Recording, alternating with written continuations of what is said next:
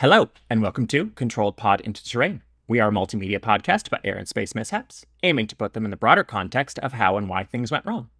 Now, to introduce myself and my co-hosts, my name is Ariadne. I'm the business aviation industry expert, and my pronouns are they and them. My name's Jay. I'm the systems and engineering expert, and my pronouns are they and them. And my name is Kyra Dempsey, better known as the aviation writer Admiral Cloudberg, and my pronouns are she and her. And for the first time ever on CPIT, we have a guest. Guest, would you like to introduce yourself to the group? Thanks, Harry. Hey, everybody. You can call me Fox, pronouns he, him, and I'm a captain on the Airbus A320 for one of the major U.S. airlines.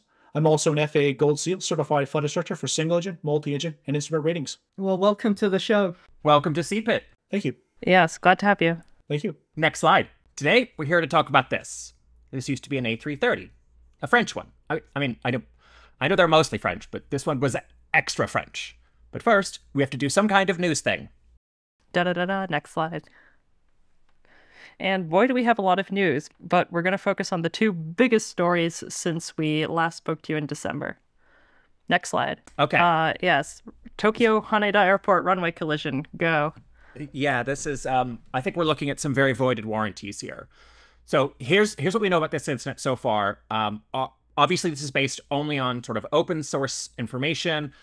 The preliminary reports on this will probably be out in the next few weeks. A full report could be years, but we will obviously keep updating as we get more information.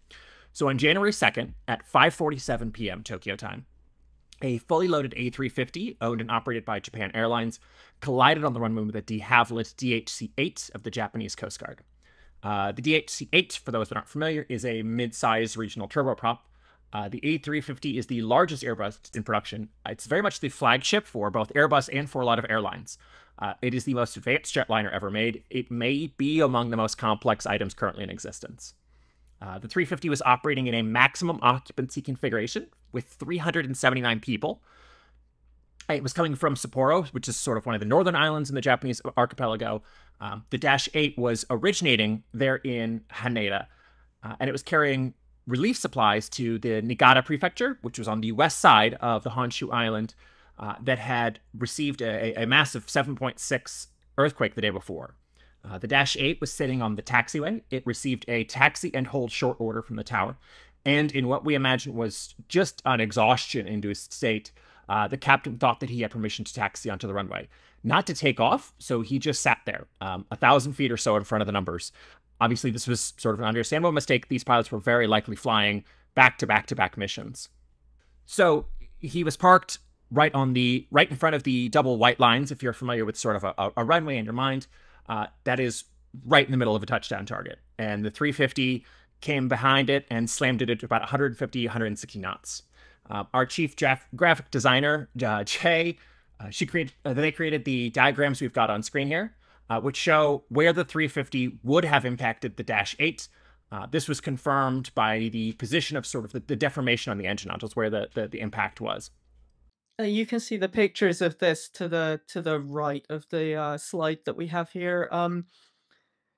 The Dash 8 looks tiny compared to the A350. It really had no chance not being hit from behind by a 180 mile an hour wide body. Super jumbo. Super jumbo, yeah. Yeah, so regarding what was this, there's some kind of miscommunication that occurred here, obviously. And so the actual language that was used in the clearance to the Dash 8 was, quote, "Number 1, taxi to holding point Charlie 5. And we don't really know what happened, but it's possible this message somehow came across like, quote, "You're number 1 for departure on 34 left, taxi into position at hold via Charlie 5, which would be permission to enter the runway, but that wasn't what was said. So, but you can maybe imagine that the pilots are really tired. They're aware of the criticality of their mission. Again, this is a severe earthquake that killed over 200 people. So they're listening to communications in English, which is not their native language, and it isn't necessarily something they're speaking a lot as a Coast Guard crew that presumably doesn't fly internationally. And so, but somehow both pilots came away with the same wrong answer. And certainly at this time, there's no evidence that the first officer protested the captain's stated belief that they could enter the runway. But obviously the captain is the only one here who is alive to report that. So There were also other potentially contributing factors to this collision, including inoperative stop bar lights. Those had been NOTAM'd out since December 27th, I think. And there was allegedly a collision warning in the control tower that the controllers somehow did not notice. Allegedly, it did not have an aural component, only visual. But once this will all be clarified in the final report, which I will write an article about when it comes out. Anyway, if we return to the accident sequence here, the A350 is coming into land, and it's way harder than you think to see a Dash 8 on the runway at night. And as far as we know, none of the pilots saw it until a split second before the collision, if they saw it at all. So one thing I do kind of want to circle back on, and Fox, this is where I'd love your opinion. How common is it to get NOTAMs for things like inoperative runway hold short lights or taxi lights, right? These are safety critical systems, and I've heard that sort of you can get a deluge of NOTAMs and things can kind of get lost. Can you kind of walk us through like what it would be like? How often is this? Is this something that you and the first officer are going to specifically discuss as part of the pre-flight brief? Yes. It is very common. Well, I should say it's required, at least in the FAA. If something's out of service, approach lights, runway end identifier lights, hold short stop bar lights, and those aren't in the NOTAMs, something's gone desperately wrong. And it is required. It is a SOP for both crew members to familiarize themselves with the NOTAMs. But you're absolutely right. There's a lot of them. Like the tower NOTAMs in particular are the ones that tend to be just all the same. But any good crew is both going to familiarize themselves with the key NOMs, particularly those affecting approaches and runways and taxiways. Cool, thank you. So the 350 probably weighed somewhere between 300,000 and 400,000 pounds at landing. It was going about 150 knots, so it's about 180 miles an hour. It landed just behind the Dash 8 and slammed into it. And it hit it with an absolutely staggering amount of energy. I did some napkin math and pegged it at more than 500 megajoules, which is, on the same order as maybe 120 kilos of TNT. It's the kind of energy that you would use to level a small building, or more to the point, to completely destroy a small regional airliner. It completely obliterated the Dash 8. Took a lot of it down the runway with it. Yeah, so this collision killed, we think, probably instantly, 5 of the 6 people on board the Dash 8, but the captain somehow survived and was taken to hospital in critical condition, and it seems he is presumably recovering or has recovered because he has made various statements. Yeah, not directly to the media, but he is reportedly. One thing we don't know right now is what the state of any of the data recorders are. Obviously, this was a very hot, very intense fire, but these black boxes are designed to withstand something like that. So we know they were looking for them. I believe they had found maybe 1 or 2 of the ones in the Airbus, but they have found them all. Okay. Or they did within a week or so, I think. Okay. Do we have any sort of what the status is on those, if they've been able to read them? I haven't seen anything. Probably we'll learn more about that in the preliminary report. Okay. So the 350 after impact, we want to stress, there was no way for them to see or avoid the Dash 8. They went another full kilometer on quite a lot of fire. Once the plane stopped, they kicked off the evacuation pretty much instantly. It went as well as I would say could be imagined. These guys got all 379 people off without any serious injury.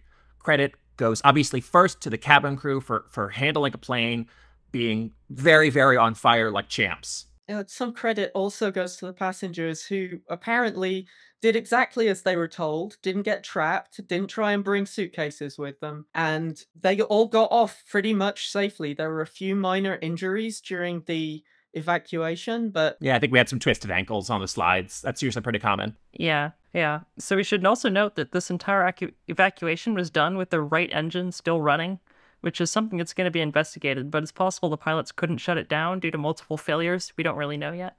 Although it's not clear if the whole engine was running or just the core. A lot of the stuff that's supposed to shut the engine down if it's damaged actually exists inside the avionics bay, which, well, let's just say it had a lot of landing gear inside it by this point, and also probably quite a bit of Dash 8 inside it. So, the FADEC was not, at that point, functioning correctly, and couldn't be trusted to shut the thing down. And these engines are, of course, very much designed to keep running unless they're deliberately shut down, because, you know, an engine you can't shut down is better than one that shuts itself down and, Can't be restart. yeah, leaves you with a giant airliner with no working engines. That's kind of a bad situation. So they really do design them to keep running unless they're told to shut down, and it looks like they couldn't shut it down. But it's not clear whether the third spool, which is the spool that runs the fan and has the free power turbine on the back of it, was actually rotating, because the engine nacelles were quite badly sort of deformed and had ingested quite a lot of DHC8. And so it's not clear that that was actually turning. You know, a Trent XWB-97 at 70% N1, which is about where you would be at landing, is a terrifying thing to be around. But one where the fan's not turning isn't quite as scary. So, you know, that probably helped them with the evacuation. Yeah, the fan obviously is massive on these, right? So the Trent XWB is, I believe, until the Ultra fan, which is the sort of next generation, hits the market, this is the largest engine by diameter that's ever been fielded on a commercial aircraft. It's a huge bypass ratio. It's more than 3 meters across. Yeah, it's you know, quite famously, you could fit an A320 inside the nacelle. And it's 70% N1. If it has the fan, it's pulling at about 1,800 kilograms of air per second. We don't know exactly how long the evacuation took. The reports say that from impact to the first responders certifying that everyone's off the plane was about 18 minutes. The actual evacuation seems to have started about 6 minutes after impact, once the crew, in coordination with first responders, had assessed their ability to evacuate safely. Everyone was out within a couple of minutes. The fire crews and the captain stayed on board to verify that the passengers made it off. And Fox, here's where I want your input again, is there was a noticeable delay between the time that the aircraft came to a complete stop and the time that the captain ordered the slides be deployed. Can you walk us through, sort of very briefly, what is the training, right? So how are you trained to evaluate an emergency and to determine, do I pop the slides immediately? Is it better to wait for fire crews to get here? You know, kind of briefly walk us through that internal discussion. Oh, sure. And we do rehearse that in our recurrent training when we're doing our V1 cuts and our aborted takeoffs, where we're going down the runway, the engine suddenly blows out. We have to bring the plane safely to a stop. We are deliberately taught not to reactively command an evacuation. We're taught to look things over, complete all our checklist, all the ECAMs. Again, I'm speaking for the Airbus, all our checklist, and take our time to talk with air traffic control, which would patch us through to ARF, the Airport Fire and Rescue, and say, hey, how does the plane look? Is one of the engines on fire? Are the wheels on fire? Do you see anything else that would bring evacuation? Really assess things so we don't go off half-cocked. You know, there have been incidents where that's been done, where pilots commanded an evacuation and the flight attendants didn't, and also the flight attendants have to do an assessment too. Some airlines require all the windows to be open for both takeoff and landing. That's because if you do have to do an aborted takeoff or emergency landing, they got to be able to see outside to see, hey, is there fire coming from an engine? Because that can tell them, hey, let's not evacuate on this side because we got a burning, possibly running engine on this side. So we're encouraged to take our time, to not rush the process of assessing the situation. Again, crew resource management, getting outside help from air traffic control, from fire and rescue, from the flight attendants, all the resources we have at hand so we can make the most informed evacuation decision we can. Okay, cool. Yeah, and I think just if you're thinking about, you know, how can you wait so long when the airplane is on fire? This accident was really a tribute to the construction of these fourth generation wide bodies. Like we said, this plane was on fire it took 18 minutes before the captain was able to certify that all the passengers were off the aircraft. That is an eternity. It's an incredible tribute to the construction of the A350. It was able to be survivable by humans for almost an entire episode of Bob's Burgers. Probably longer, actually. Probably longer. Yeah, you could start the episode and then finish it and then walk off the plane. Yeah, and my understanding is allegedly, big, uncertainty on that was that several passengers were sort of frozen in terror and had to be coaxed off one by one, which is why it took so long. But also, I should note that when when Ari says survivable by humans, that is an important distinction because there were two underreported casualties in the A350, specifically a dog and a cat carried in the cargo hold, neither of which survived. That's obviously very sad. That's why my cat is getting a seat if we ever fly with her. Yeah, Min Pin's in the lap. It's just sort of an incidental note that in this accident, all the humans survived and the animals in the cargo hold died. And in our last incident, almost all of the humans died, and an animal in the cargo hold survived without a scratch. Yeah, true. So the 350 itself, obviously, as well as the Dash 8, very much, of course, were completely destroyed. This was the first ever hull loss of the 350. There have been a couple of photos released of the wreckage, and it's just nothing. The three of us were speaking to a crash investigator about this. They told me that for this kind of wreckage, one might be expected to sift through it with a rake. It is that far gone. I've also seen some corners of the internet blame the fire on the 350's composite carbon fiber construction. Let me just say, absolutely, unequivocally, that these people are wrong. They are drawing the wrong conclusions, and you should not trust anything that they have to say on any subject, least of all material physics. The graphite mixture in that carbon fiber skin is specifically formulated for its high temperature capabilities. This thing sat in a pool of burning Jet A for 20 minutes after rear-ending an entire other airliner at 180 miles an hour, and nobody on board the 350 was even injured in the crash. Not even the people in the cockpit who were sitting right at the front of the thing. Nobody was injured in the crash who was inside that 350 hull. All of this is, of course, ignoring the fact that the aluminium skin on older designs of aircraft actually will burn and actually melts and sags at less than 700 degrees C. Moreover, we have fire test figures from the carbon fiber that is used in the 350, and it doesn't go floppy and it doesn't perforate until you exceed 1,000 degrees C, because it is mostly made of this graphite fiber and epoxy, and they're incredibly refractory materials compared to, pretty much any light alloy that you would want to build a plane out of, unless you're building it out of titanium, which you're not. Kelly Johnson. Right, exactly. You're not doing that, and it would be outrageously expensive to do that for an airliner. Unless you're actually doing something exotic like that, this is the best heat-resistant material you're gonna find to build a plane out of, and I am extremely glad that after this, people are going to be building a lot more planes out of it, because it has demonstrated that it is superior to the old material. Yeah. I'm sure all 379 people on board appreciated those 300 extra Cs. Yeah. Anyway, the details of the fire, how the fire unfolded, will be, of course, revealed in the final report. But at this stage, there's certainly no indication that the airplane performed anything other than admirably, for the record. So, let's move to our second news story. Next slide. Alaska Airlines Flight 1282. Okay, so where to start? All right.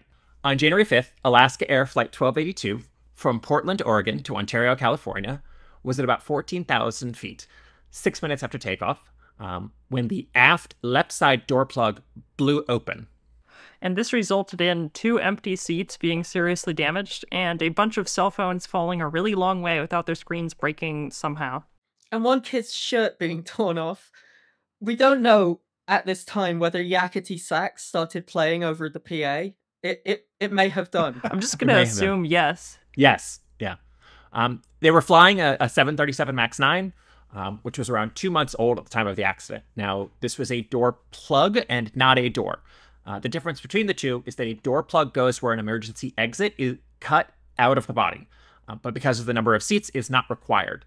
So they put a door without any sort of arming mechanism or slide in, and then they just put the inner wall over the top of it. Now, in order to keep it from blowing open in flight and landing in, I don't know, some lady's backyard in Oregon, They have 4 bolts that go into the hinging mechanisms to keep it from opening up and out, which is the way it would if it was a door, it needed to be removed in an accident. These bolts seem to have either been shaken loose or, what's looking increasingly likely, they were just totally missing. In fact, this same plane had 3 warnings in the days and weeks before the accident for pressurization leaks, likely from this door starting to kind of loosen. And rather than check it, Alaska, in their infinite wisdom, decided to just keep doing overland flights with it. And actually, that's just how this works. Is, you know, the first thing that you check when there's a pressurization issue is the pressurization controller, and then if that doesn't work, you escalate up the troubleshooting list. And they had not gotten to check all of the door seals yet. That was farther down the list. They never got there. So I don't think there's any evidence that this plane was being improperly maintained. Because this, of course, was a door plug, to actually inspect that door seal, they'd have to rip the inside wall. Right. You know, it's not like an actual door where you could just open it and look at the gasket. It would have involved them taking the plane out of service for, you know, at least a few hours so they could remove that wall and actually inspect it. Of course, if they'd actually done that, they might have noticed that these fasteners were either loose or missing, but they didn't. And so we have this news story where the 737 MAX is, yet again, broken. Yeah, and we could go down an extensive rabbit hole on a lot of the recent reporting about how these bolts ended up missing and the way that the door was designed and so on, but we're going to save most of that for the NTSB, and we're going to focus on the circumstances and consequences of this incident, which, again, led to all 737 MAX 9s with door plugs, which is not all of them, but it's many of them, getting grounded, and as of writing the script, most of them are still on the ground, to my knowledge. Yeah, I think so. I think they might be returning some to service. Now, something that is important to note here is that while this did happen on a 737 MAX, it did not happen because this was a 737 MAX. This is not a 737 specific issue. The A320 family also uses these. There was nothing inherent to the MAX or the 737 that caused this accident to happen. Sort of. Yeah, in fact, the Boeing 737-900ER, which is the equivalent model from the previous generation, also uses mid-cabin door plugs, and the FAA actually just recently recommended that airlines check those too. So this is a process issue, not a design issue. Fox, what would be the procedure, right? So one thing I don't, we've heard a lot of accounts from inside the cabin, but obviously I think the CVR got recorded over. Is that correct? So we'll never actually know what happened in the cockpit. So Fox, my understanding was that the CVR tape got recorded over, so we'll never know what happened inside the cockpit. But can you walk us through what if this happened in your aircraft? Obviously, because we said that this is not specific to Boeing design Airbus A320s that Fox flies. They do have these. So if an incident like this happened, what would be your sort of first, second, third things that you would do? Well, we would get a warning in the cockpit, an ECAM show up, telling us, off the top of my head, it would say excessive cabin altitude, indicating that your pressurization has gone way down, and the equivalent cabin altitude, which is usually about 7,000 or 8,000 feet, it's pressurized to be the equivalent of about 7,000 or 8,000 feet. So that cabin altitude would start going up, indicating that your cabin altitude is getting closer to your actual altitude, which is the indication that the air is running out. You'd see that, and the ECAM would have. I don't know them off the top of my head, but they would have steps to follow in terms of manipulating the pressurization controls. We would no doubt initiate an emergency descent where we basically, let AC know what we're doing, turn the fast seat belts on, get the thrust levers to idle, dump the nose, open up the speed brakes to maximum, and just get the plane down, down to, 10,000 feet. And obviously in the cabin, the mask would drop, and everyone would need to put on their mask, all the passengers, and we'd get the plane down and then probably divert. Yeah, I think that's what they did. In fact, almost definitely divert, I should say. Yeah, I think they immediately went back to Portland. Is that correct? Yeah, they did. Yeah, okay. So what I mean by the fact that this was sort of not really the MAX's fault is that this looks pretty firmly to land on the shoulders of Boeing themselves.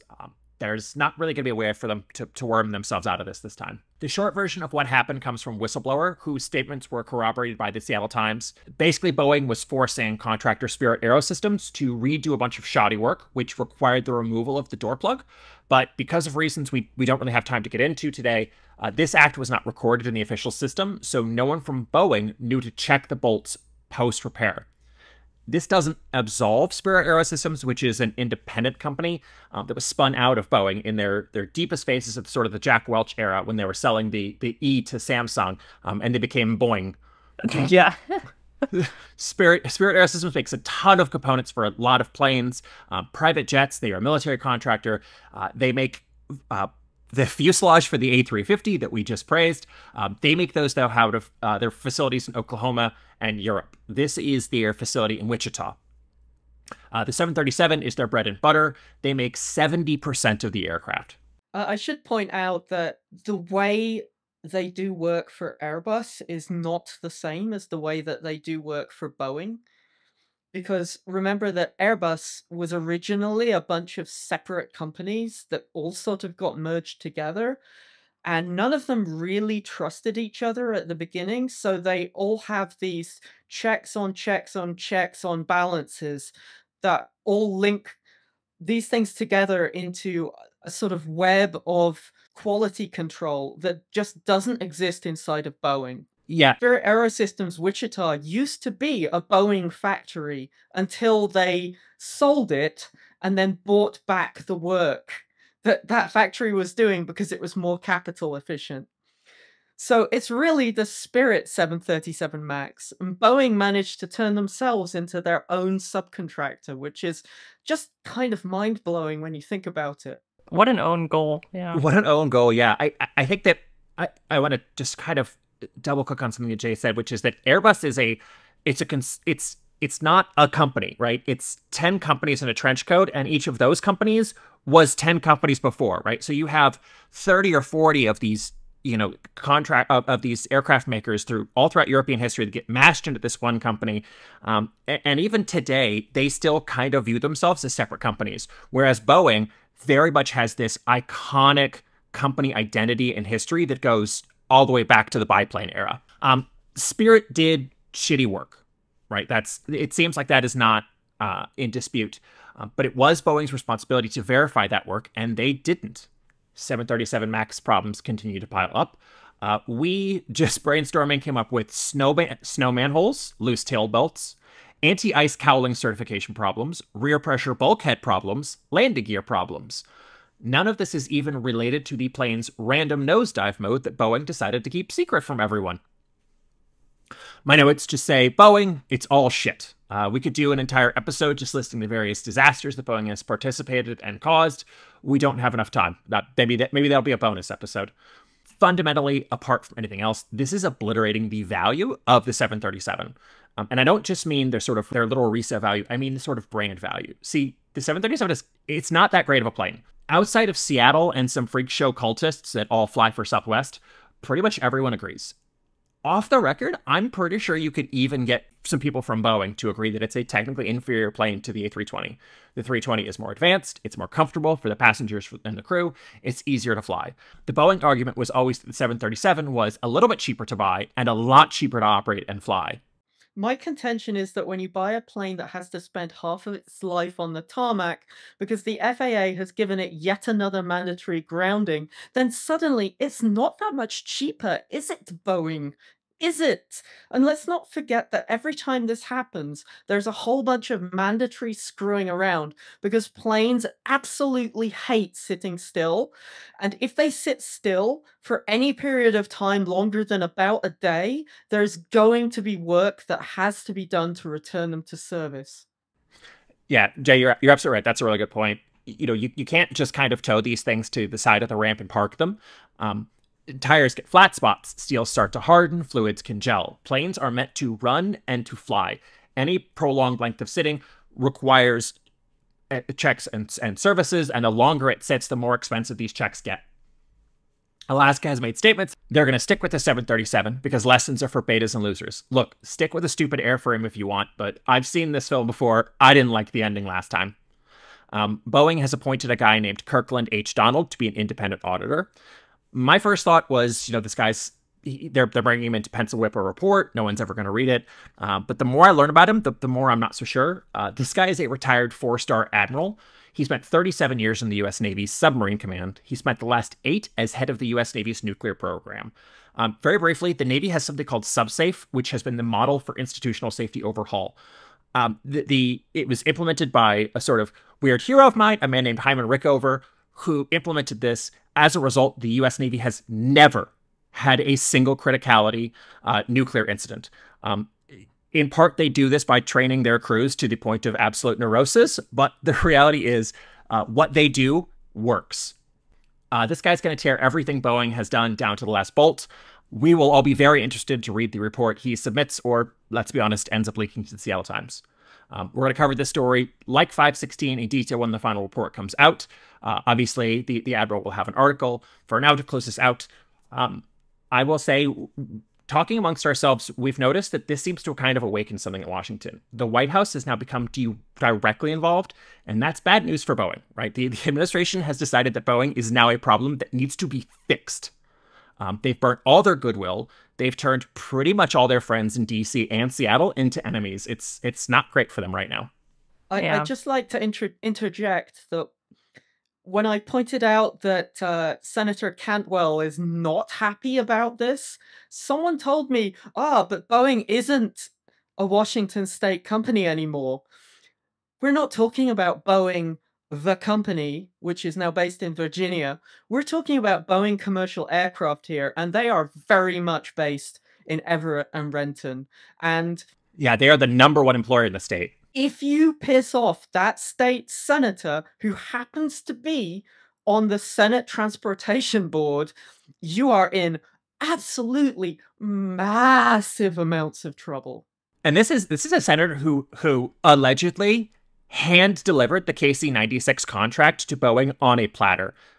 And they've turned her into an enemy. And that is a very bad place to be. One last thing is Ari said that I would have an article on this incident. I don't actually plan to write an article on this incident at any point, but we will talk about it more anyway. And with that, next slide. Okay, let's get into the note apps for this episode.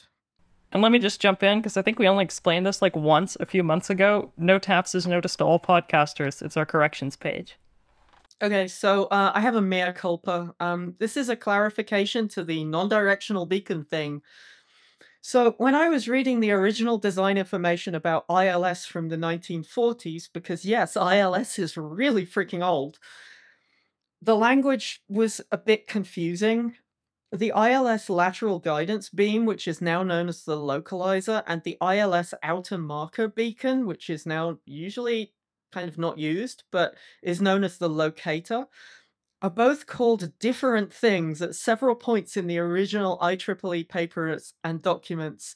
They also talk about sharing an antenna array between a non-directional location function and the localizer, which makes things even more confusing. And the reason that they wanted to do this is because it makes it less likely to interfere with itself. It was kind of confusing, and I've been doing signal processing for the last 30 years, so I honestly don't know what they were getting at with that. If I could chime in on this, Jay, in the old days, many of the older locator outer markers, which defined the final approach fix of ILS approaches, basically the point where your gear down, you're down to landing speed, your flaps are fully out, you're committed to landing, were actually co-located with NDBs, but they weren't directly connected with the ILS signal frequency, any part of the ILS system. They just basically help the pilot know when he would, or she, or they would be crossing the final approach fix. And on the older aircraft, you'd actually get a tone in the cockpit, boom, boom, boom, boom is what it sounded like, as well as a blue light lighting up and flashing to let you know that you'd cross it. But again, it wasn't connected with the ILS system. It was just sort of a progress marker. And some of them were co-located with NDBs, and some of them even had NDB approaches.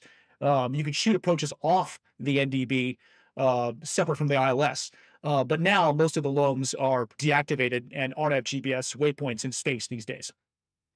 Right. So then When we were referring to the ILS localizer being an NDB, we were mistaken. There's just one that used to, or sometimes in some cases still is, just really close to it, or almost co-located with it. Our next correction is that we do say fuck sometimes, as Mastodon said.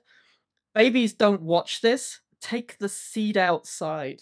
And in plain English, this podcast still wouldn't be for children even if we talked pretty. We are talking about accidents, and most of them, many hundreds of people die in.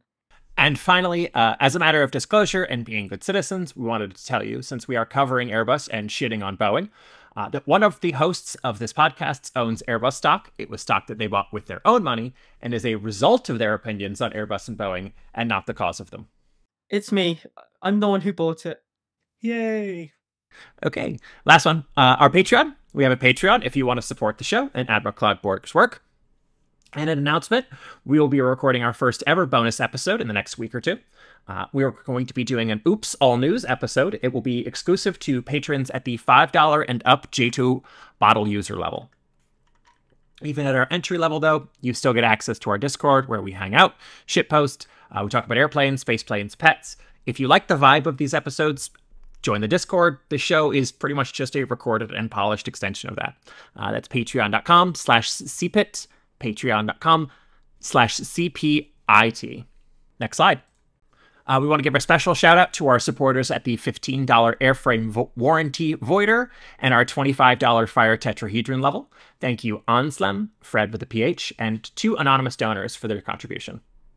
And a reminder that at the fire tetrahedron level, we do mean we will send you an actual physical fire tetrahedron, and unlike the one in episode 3, this one isn't just 4 triangles. A beautiful contribution to the world from the UAE GCAA.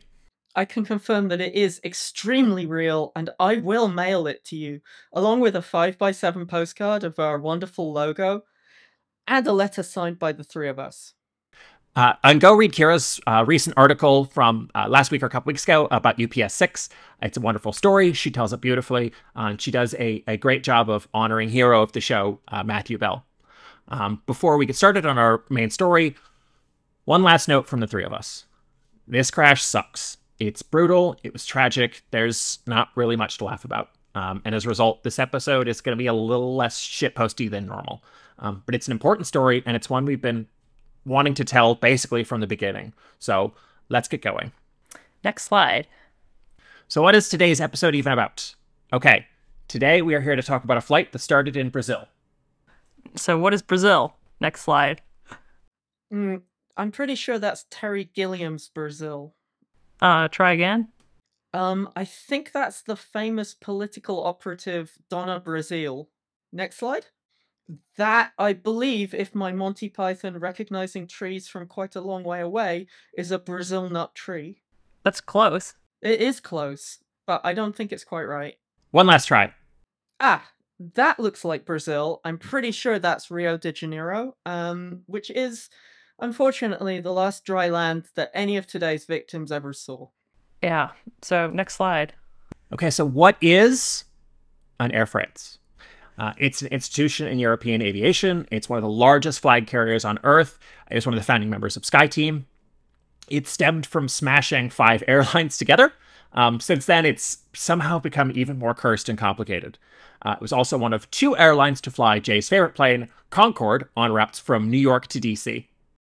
I love you so much, Concorde.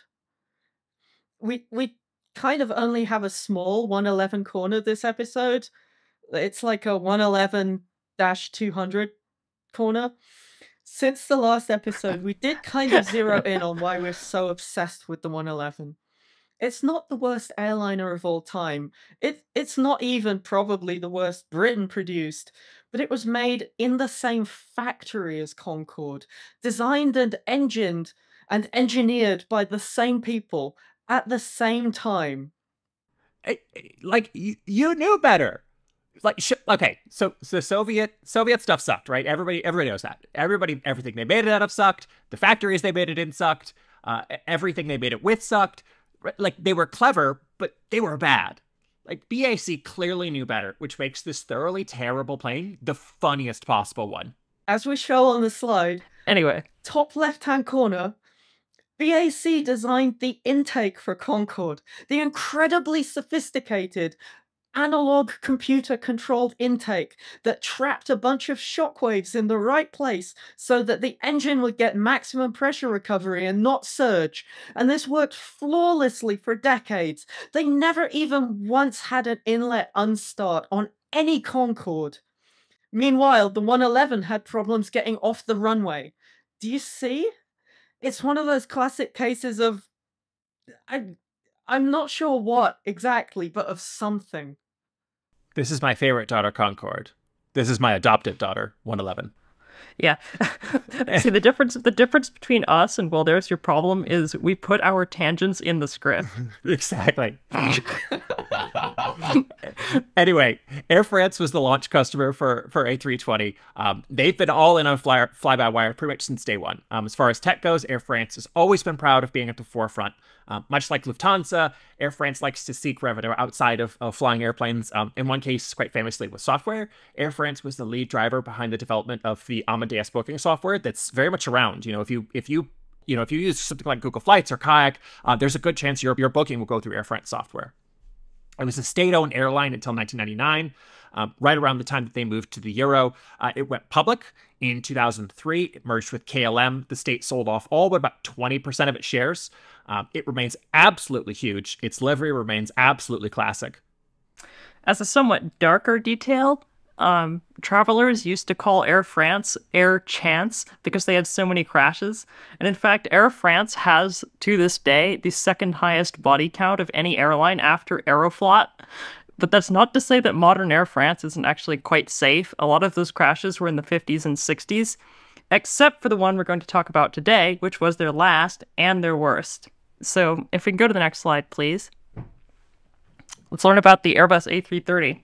Was ist das? The A330 was, as its name suggests, created to be the larger sister to the A320, the smaller sister to the A340. It was designed for medium and sort of long-ish haul flying, especially transoceanic, transatlantic flying. In fact, after the 777, the 330 is the best-selling wide-body working today. I actually looked this up. It's real freaking close. 1,582 A330s have been delivered, and 1,723 777s have been delivered. Yeah, Delta owns the most. They're sucking them up like Dyson because Ed Bastian believes that Boeing can choke on its own foot. We have proof. Yes, we do have proof. Went to Toulouse went to Hamburg with a suitcase full of cash after January 1st.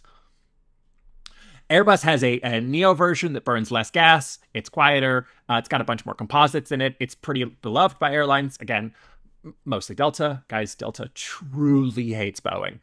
Post 757 Boeing, to be precise, Harry. Post 757 Boeing. Anyone who's ever been to one of Delta subs know that they still love the shit out of their 757s, and as far as I know, plan to fly them as long as the Air Force flies their B-52s. While they were sad to retire their MD-80s, they just seem to hate post-MD murder Boeing, like everyone else by now. Delta Dispatch holding on to a 40-year-old 757 like it's my precious. So the A330 cockpit is about 85-ish% the same as the A320 that Fox flies. The controls, the instruments, mostly in the same places. The few differences include a larger hydraulic system. The flight control computers are arranged a little bit differently, but it has the same fly-by-wire setup, flight control methodology. That's actually why we asked him to be here today. It's why we asked him to help on both the outline for this episode and to come on and be a guest. In fact, Airbus prides itself on how similar its planes are to each other. For instance, they scale the cockpit parts linearly between aircraft. So, for instance, the front view out of any of their aircraft is exactly the same proportional, whether you're in the smallest A318 or A380. So if you know on any Airbus aircraft, if you positioned the runway in a certain place on the glare shield, no matter what Airbus you are, it will always be the exact same location. It's really popular as a middle-of-the-road wide body. It can handle mid to low traffic international routes, long distance, high density domestic, pretty much anything you can throw at it. You can get it with a CF6, a Trent, or a Pratt & Whitney JT9D, because if you want a big engine, it's pretty much just going to be one of those. That's right, folks. You can, in fact, put a Trent on it. Yay! Between its first flight in 1992, the incident in today's episode, the only mishap it ever had was on a test flight. interestingly makes 2 Airbus wide bodies whose first in-service accident has been mentioned in this episode. The subject of today's episode, Foxtrot Golf Zulu Charlie Papa, was delivered new to Air France in April of 2005. All right, next slide, please. And just to sort of show you what we made about the similarity in the cockpit architecture, what we have on the left is 320, which is Fox's office. The left-hand's captain's seat. On the right, we have an A380, the foreheadest of all airplanes. It's an insult to God and to gravity. I assume this all looks very familiar to you, Fox. You bet. The first thing I'll say is that it's very much as comfortable as it looks. And I've sat in 737 cockpits too. It's much more comfortable. The electronically adjustable seat's very good, slides back and forth to your liking. The lumbar support, it's like those in modern cars with those little wheel thingies on the side, works very well. The footrests are really nice. The tray table is very useful, especially during taxi for cockpit clearances and cough, avoiding runway incursions. I'm 6'3", so a cockpit designed for pilot comfort is a godsend. Very cool. Very cool. Okay, next slide. Okay, so now I finally get to talk about fly-by-wire. It's where the computer flies the plane and then the pilot flies the computer. Okay, that's a bit of an oversimplification of events, but yes. Also, Margaret Hamilton invented it, bottom right corner, hero of the show. Actually, Jay, wasn't Concorde like weirdly kind of semi-fly-by-wire? It wasn't semi-fly-by-wire, it was absolutely fly-by-wire. It had analog fly-by-wire. Electrical signals were transmitted from sensors in the controls, and the system would interpret these electrical signals through an analog computer, which was sort of hardwired to do the kinds of computations that you needed to make a tailless, gigantic, supersonic delta wing plane like that actually stable, because Concorde was unstable enough in any kind of low-speed regime of flight that it pretty much required that it actually help out the pilot in this way. But once they'd started actually working on it, it turned out to be really great because they could have it continuously calculate the balance of the plane. Because of course, Concorde didn't have a tail and it didn't have canards. So it controlled its pitch trim by moving center of gravity forwards and backwards using fuel pumps.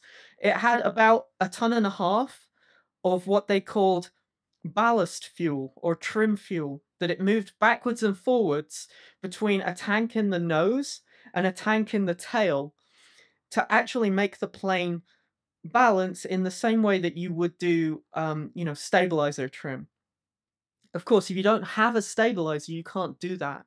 The first fly-by-wire aircraft was actually the Lunar Landing Research Vehicle, which you can see up here on the upper right, which probably gives you a bit of a clue about what fly-by-wire does. It uses a computer to make an aircraft act differently to the way physics would make it act. It's usually to make it more controllable, safer, and more efficient. The LLRV, the B2, and the X-29 that we have on screen are proof that if you have enough computing power and horsepower, you can make literally anything fly. To expand on that point, the most important thing to know about fly-by-wire is that you don't directly control the plane.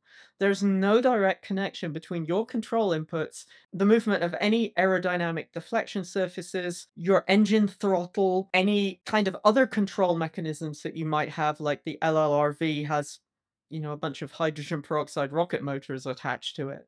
Instead, what you do is you make a request to move the plane in a certain way, and the computer will interpret that request and pass the word along to the actuators that it actually has to have that happen, which enables things like protections that we'll get to in a bit, and command logic that allows one action, like, say, going to toga thrust, to automatically enable other things, like, say, stowing the speed brakes. Yeah. That's right. Handy.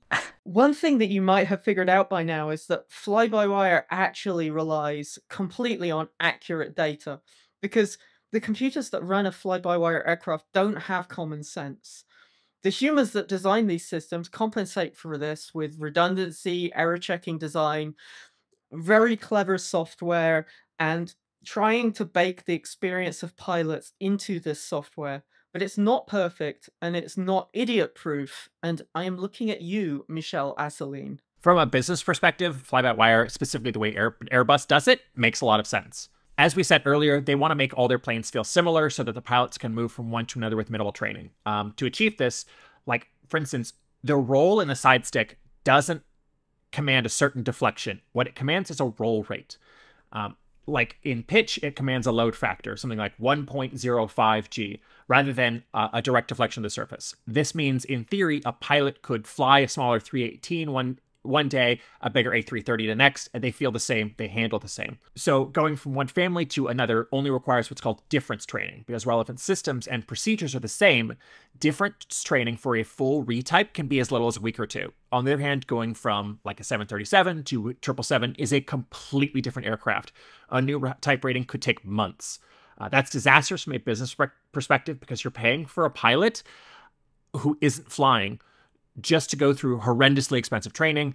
Plus, you have to cover the flights that she is no longer flying.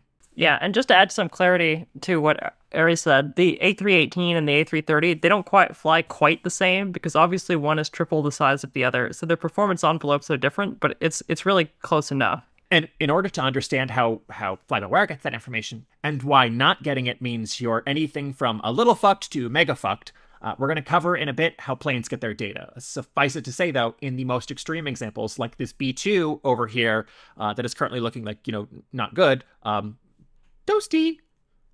Even a momentary disruption in data will ruin your entire goddamn day. This plane, the B-2, it did not know it was humid outside. Within seconds of becoming airborne, it became the most expensive plane crash of all time. The F-117 was the same way. One of its designers once said that if it weren't for the careful design and careful maintenance of its pitot-static probes and fly-by-wire system, it would have no idea how to keep the pointy end of the plane into the wind. Yeah, you can really spit in the face of physics if you make enough lightning sound, think hard enough. The B-2 is an abomination and affront to nature, and the very instant it lost one parameter, it became completely unrecoverable and tried to fall out of the sky, and of course, as you can see here, succeeded. Yeah, so these kinds of incidents are not the case for Airbus planes. We want to make that very clear. These are inherently stable. They want to continue flying in straight level flight, and that's what fly-by-wire computers are designed to do. They're always designed to make an aircraft feel stable, be stable, and always try and take it to straight and level flight as needed. And you just can't do that, and you can't make a plane feel the same as another very different plane with hydraulic servos and pulleys. It takes a computer, and while you've got the computer there anyway, you can make it protect the plane in ways that direct controls can't. Computers are a lot faster than humans and can pay attention to a lot more variables at once, and moreover, a computer can operate 17, 20, 100 different controls at the exact same instant, whereas a human only has 2 hands and 2 feet. All right, next slide. Okay, so we've talked about how important good data is to the plane. We're going to talk real quick about how the planes get that data. So remember last episode, we talked at length about how planes know where they are along the 2D surface of the Earth. This is the 3D. We're going to tell you about the other aspect, which is this is how planes know how high and fast they are. For that, you're going to need something called a pitot tube. We actually have included the pitot tube on the screen. It's the one on the left, and this one indicates that it feeds the first officer's data. That's why it says FO. On a very fundamental level, they work by comparing the air that is coming into them at speed to the air from somewhere else in the plane that isn't directly facing the wind. These probes measure that speed, they calculate it into knots of indicated airspeed, but they also combine that information with the altitude and the temperature to come up with its Mach number, which is how close it is to the sort of Chuck Yeager wall in the sky speed of sound. Yes, indeed. And back when I was an instructor, I made sure that my student pilots knew this before they ever sat in the cockpit of their first single-engine piston trainer. I mean, the knowledge about how the pitot-static systems work is integral to understand the dynamics of flying, and it becomes even more important when you're learning how to fly on instruments.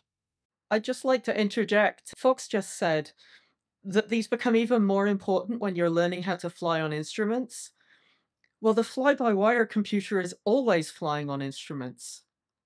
You could think about it that way. It doesn't see out of the front of the plane. It is always flying on instruments. That's a really good point. Yeah. Yeah, the inner workings of these are very, very simple, right? This has been a sort of solved technology going back pretty much to the very, very early days of flight.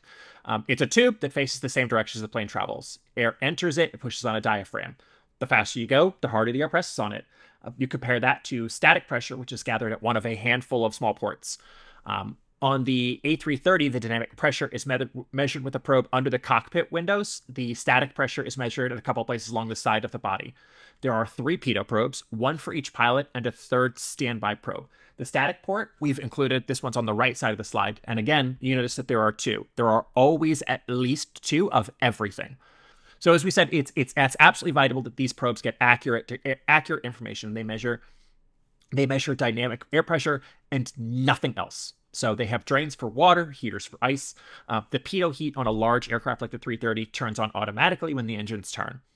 Any form of impurities blocking the pitot, static ports from water or ice, dirt to nesting insects and spiders is a major threat to the safe operation of the aircraft. Like we said, especially if you're in instrument conditions or if you're a fly-by-wire aircraft, you are always on instrument conditions. In fact, it was a wasp nest in a pitot tube that caused the crash of Bergen Air 301 in 1996. Next slide. Okay, so we've talked about fly-by-wire. Let's talk about how, at a very simple level, Airbus flight decks are different than Boeing ones. This particular one, this is an A330 classic CEO flight deck. In simple terms, Boeing has conventional controls in which the yokes are connected usually by cables to hydraulically boosted control surfaces. They're also interconnected with each other. Whatever one yoke does, that's what the other one does. So the situational awareness in the Boeing cockpits for the controls of what they're doing is going to be better, right? You have excellent situational awareness that your fellow pilot is hauling back on the controls because your yoke will be pressing on your abdomen. Even in the 2 fly-by-wire Boeing planes, the 777 and the 787, where the yoke is not connected directly to the hydraulic systems, the columns are linked together, and they add in a force feedback system to replicate what a hydraulic actuator would feel. The 737 MAX is, well, let's call it a partial fly-by-wire plane, but we'll get into that. We'll get into that at a later date, at which point I will be extremely sarcastic about what they did. Yes, exactly. Okay. So in the Airbus cockpit, the side sticks on the other hand are not linked at all. They have no form of force feedback. They move independently. Their inputs are algebraically summed, meaning that if you move both of them, the system will try to average the 2 of them out.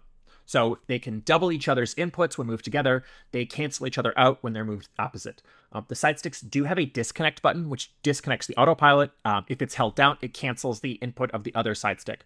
It also lets off an oral dual input warning, and it's a little light will go on in front of the pilot. It's going to let pilots know if both side sticks are being moved simultaneously, which in normal operations should never happen. Other than that, there is no visual or tactile reference for one pilot to know what the other pilot is doing with their side stick during any sort of non-autopilot hand flying. Specifically, the button to cancel out the other side stick's input is not so that you can take over from another pilot. It's specifically there in case one of the side sticks gets stuck. That's the reason they fitted it. Because of this, because there's no awareness of what the other one is doing, having a well-understood and practiced positive exchange of flight controls is extremely important, not just at airlines, in all forms of dual pilot aviation. It is one of the first things taught to new pilots getting their private license. I have personally flown with Fox in a shitty little single engine Cessna around Seattle. That was almost a decade ago, or over a decade ago now. I can confirm for something as simple as tying his shoes while we were parked, he made sure to establish your controls and my controls when he was done, just so I could stand on the brakes. Hey, Harry, don't make fun of 639er Sierra Papa. I love that plane. So much so that I briefly considered having its tail number tattooed on my left bicep. But you're absolutely right. In the Airbus at my company, we say you have control, and I have control, and you have control in a 3-call verification. And that's a big part of why non-linked side sticks like this can be approved at all, because it's usually really, really clearly defined who is at the controls. If both pilots are making inputs simultaneously, then shit has probably already hit the fan. Yes, the A330 also has a crew rest facility right behind the cockpit. It's used for relief pilots to nap in shifts. It's not great, but it's adequate. It's a bunk. Pilots in that rest area can be notified from the cockpit and summoned back at any time. In theory, let's post it that. Yeah. Okay, so we've learned about the Airbus. We've learned how it's flown. Now let's fly to the scene of the crash. Next slide. Okay, so first off, let's meet our pilots. So on the left, we have Captain Marc Dubois, who is, we're going to call him the Chad. He's 58 years old, 11,000 flying hours. Half of them as captain. He has 1,700 hours on type. Then in the middle, we have First Officer Pierre-Cédric Bonnet. Bona? Bonnet? Oh no. Bonnet. I thought it was Bonan. Bonan. Bonan. Yeah, the confused guy extraordinaire. He's 32 years old. He has 3,000 hours, 807 of them on type. Most of the rest are on the A320, by the way. And then we have Relief First Officer David Robert, the guy who is also here. He is 37 years old. He has 6,600 hours, including 4,479 hours on the A330. He's also a management pilot. He flies like once a month to keep his type rating current. I think we should sort of lightly discuss what speculation we may have or information we may know about the fatigue level of these guys, which is not something that we normally talk about on this podcast, but I think here it is relevant. Well, it's always relevant when the information exists. So anyway, allegedly, Dubois brought his girlfriend with him to Brazil, and he was said to have gotten only an hour of sleep the night before. And specifically, we know that because even though the final report doesn't mention this, various sources who have seen the full cockpit voice recorder transcript say that the cockpit voice recorder, in fact, captured him saying he had only 1 hour of sleep sometime before the start of the officially published transcript, which only covers the last few minutes of the flight. So we're pretty sure that's how much sleep he got. 1 hour. Do we actually know whether Dubois' girlfriend was on the flight? I mean, so there have been various reports to that effect. Yeah. I believe so, yeah. Yeah, also we have... I believe Bona also brought his significant other. His wife, I believe, was on board. Yeah. So anyway, we have plenty of reason to believe that Bona was also fatigued because at one point, about an hour prior to the accident, Captain Dubois offered Bona the chance to get some rest. And when he declined, Dubois said, "It'll be a lot for you." And then also at one point, he asked if Bona was okay, which seems odd unless he had some reason to believe that he wasn't okay. But we don't really know much more about it than that. So, and as for Robert, we really don't know how much sleep he had. No idea. He looks kind of surprised to have his photo taken on this slide. Yeah, I bet. All right, next slide, please. So the date is the 1st of June, 2009, and Air France Flight 447 is leaving Rio de Janeiro for Paris. The flight pushes back at 7:30 p.m. local time. And this was an overnight flight, so the crew is going to take turns in the crew rest area. Robert went there first after they reached cruising altitude. And from this point on, we're going to use UTC time because this is a long transoceanic flight. Local time in Brazil was UTC -3. In the mid-Atlantic, it was UTC -2. But regardless of which time zone you use, this accident happened in the middle of the night. And I'm not going to lie, that makes it like at least 50% spookier. So anyway, let's pick up the story. At 1:30 a.m. UTC, they get a request from Brazilian Oceanic Control, which is air traffic control over the ocean, who ask them to stay at flight level 350, 35,000 feet. This is the last time they hear from anyone, or anyone hears from them, because after this, radio over the ocean sucks ass. And why does it suck? Well, we're going to turn to our resident engineer, Jay. Next slide, please. Okay, so this is ionospheric propagation, which is where radio waves bounce off ions in the high upper atmosphere. This is why they use HF when they're over the ocean and far out of line of sight with any of the ATC facilities, which are on, solid ground, generally. You have to remember that a lot of these systems were instituted before satellite communication was, really a thing, and certainly before two-way satellite communication was really a thing. So instead of actually using a satellite to get these signals over the horizon, they use these clouds of ions that exist in the upper atmosphere, a pair of layers called E and F. These are ionized air that's created by cosmic radiation, mostly from the sun, so it changes markedly between daytime and nighttime. And you can see here on these two diagrams, for HF radio, there are these things called first and second bounces, and there are skip zones. You have to understand that this is actually to scale. So the radius of the Earth is 4,000 miles or so. The diameter is 8,000. So To scale, the plane is very close to the ground in these diagrams, and so the skip zone is not somewhere you can get good propagation. Theoretically, this allows you to communicate over huge distances. In theory, it can happen that sometimes it works great, sometimes not so much. 2009 was very close to the solar minimum, and generally, because the sun is less active at the solar minimum, propagation kind of sucks because these ions are like unpredictable. The less dense these ions are, the less reflective they are to these radio signals. So the propagation kind of sucks at minimum. It's very unpredictable at maximum. Sometimes it's decent, sometimes it's totally unusable. On line of sight, it generally works, and over the horizon, you have these things called skip and fading, which are what they sound like. It's big areas of the surface of the Earth where the radio wave just skips over. It doesn't show up there. And fading is, of course, exactly what it sounds. It's the radio waves getting weaker very quickly, maybe for a minute or 2 minutes, or maybe for hours. It's completely unpredictable. So these two effects, they don't sound good, and they just aren't.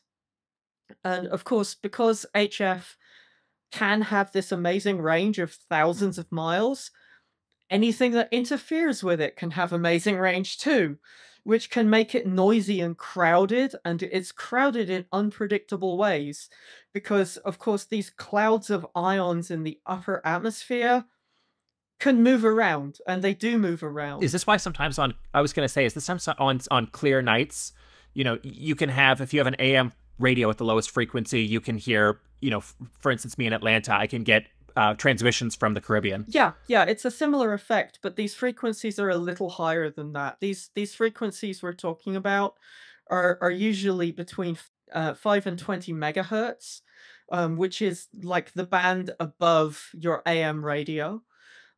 But yeah, it's the same kind of effect.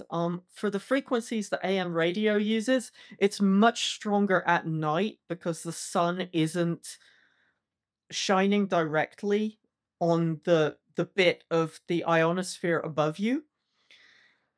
So you get different effects there, but to a lesser or greater extent, this happens all the time. And this makes these bands noisy and crowded in unpredictable ways. You might suddenly find you're competing with band users who are thousands of miles away, or you might be in a fading zone where it just doesn't work at all.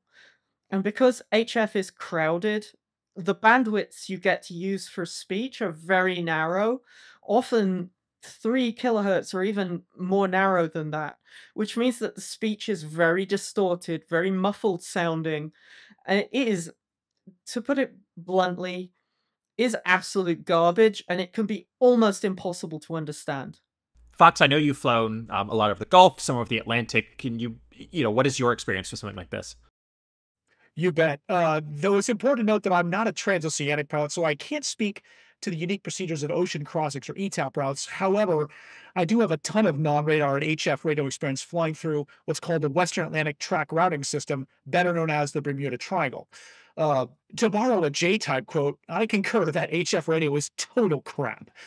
There's no better way to describe it. It's scratchy, almost inaudible due to static a lot of the time, very difficult to get a hold of the radio operators, and if the operator has a thick accent, you're in for a long flight. And I use the term operator very deliberately because they're not controllers, because they don't have a radar screen in front of them. So they, you check in with them, you've got your flight plan, and that's about it. You might give them position reports at certain waypoints, but they don't have any control over you. You're just talking to them.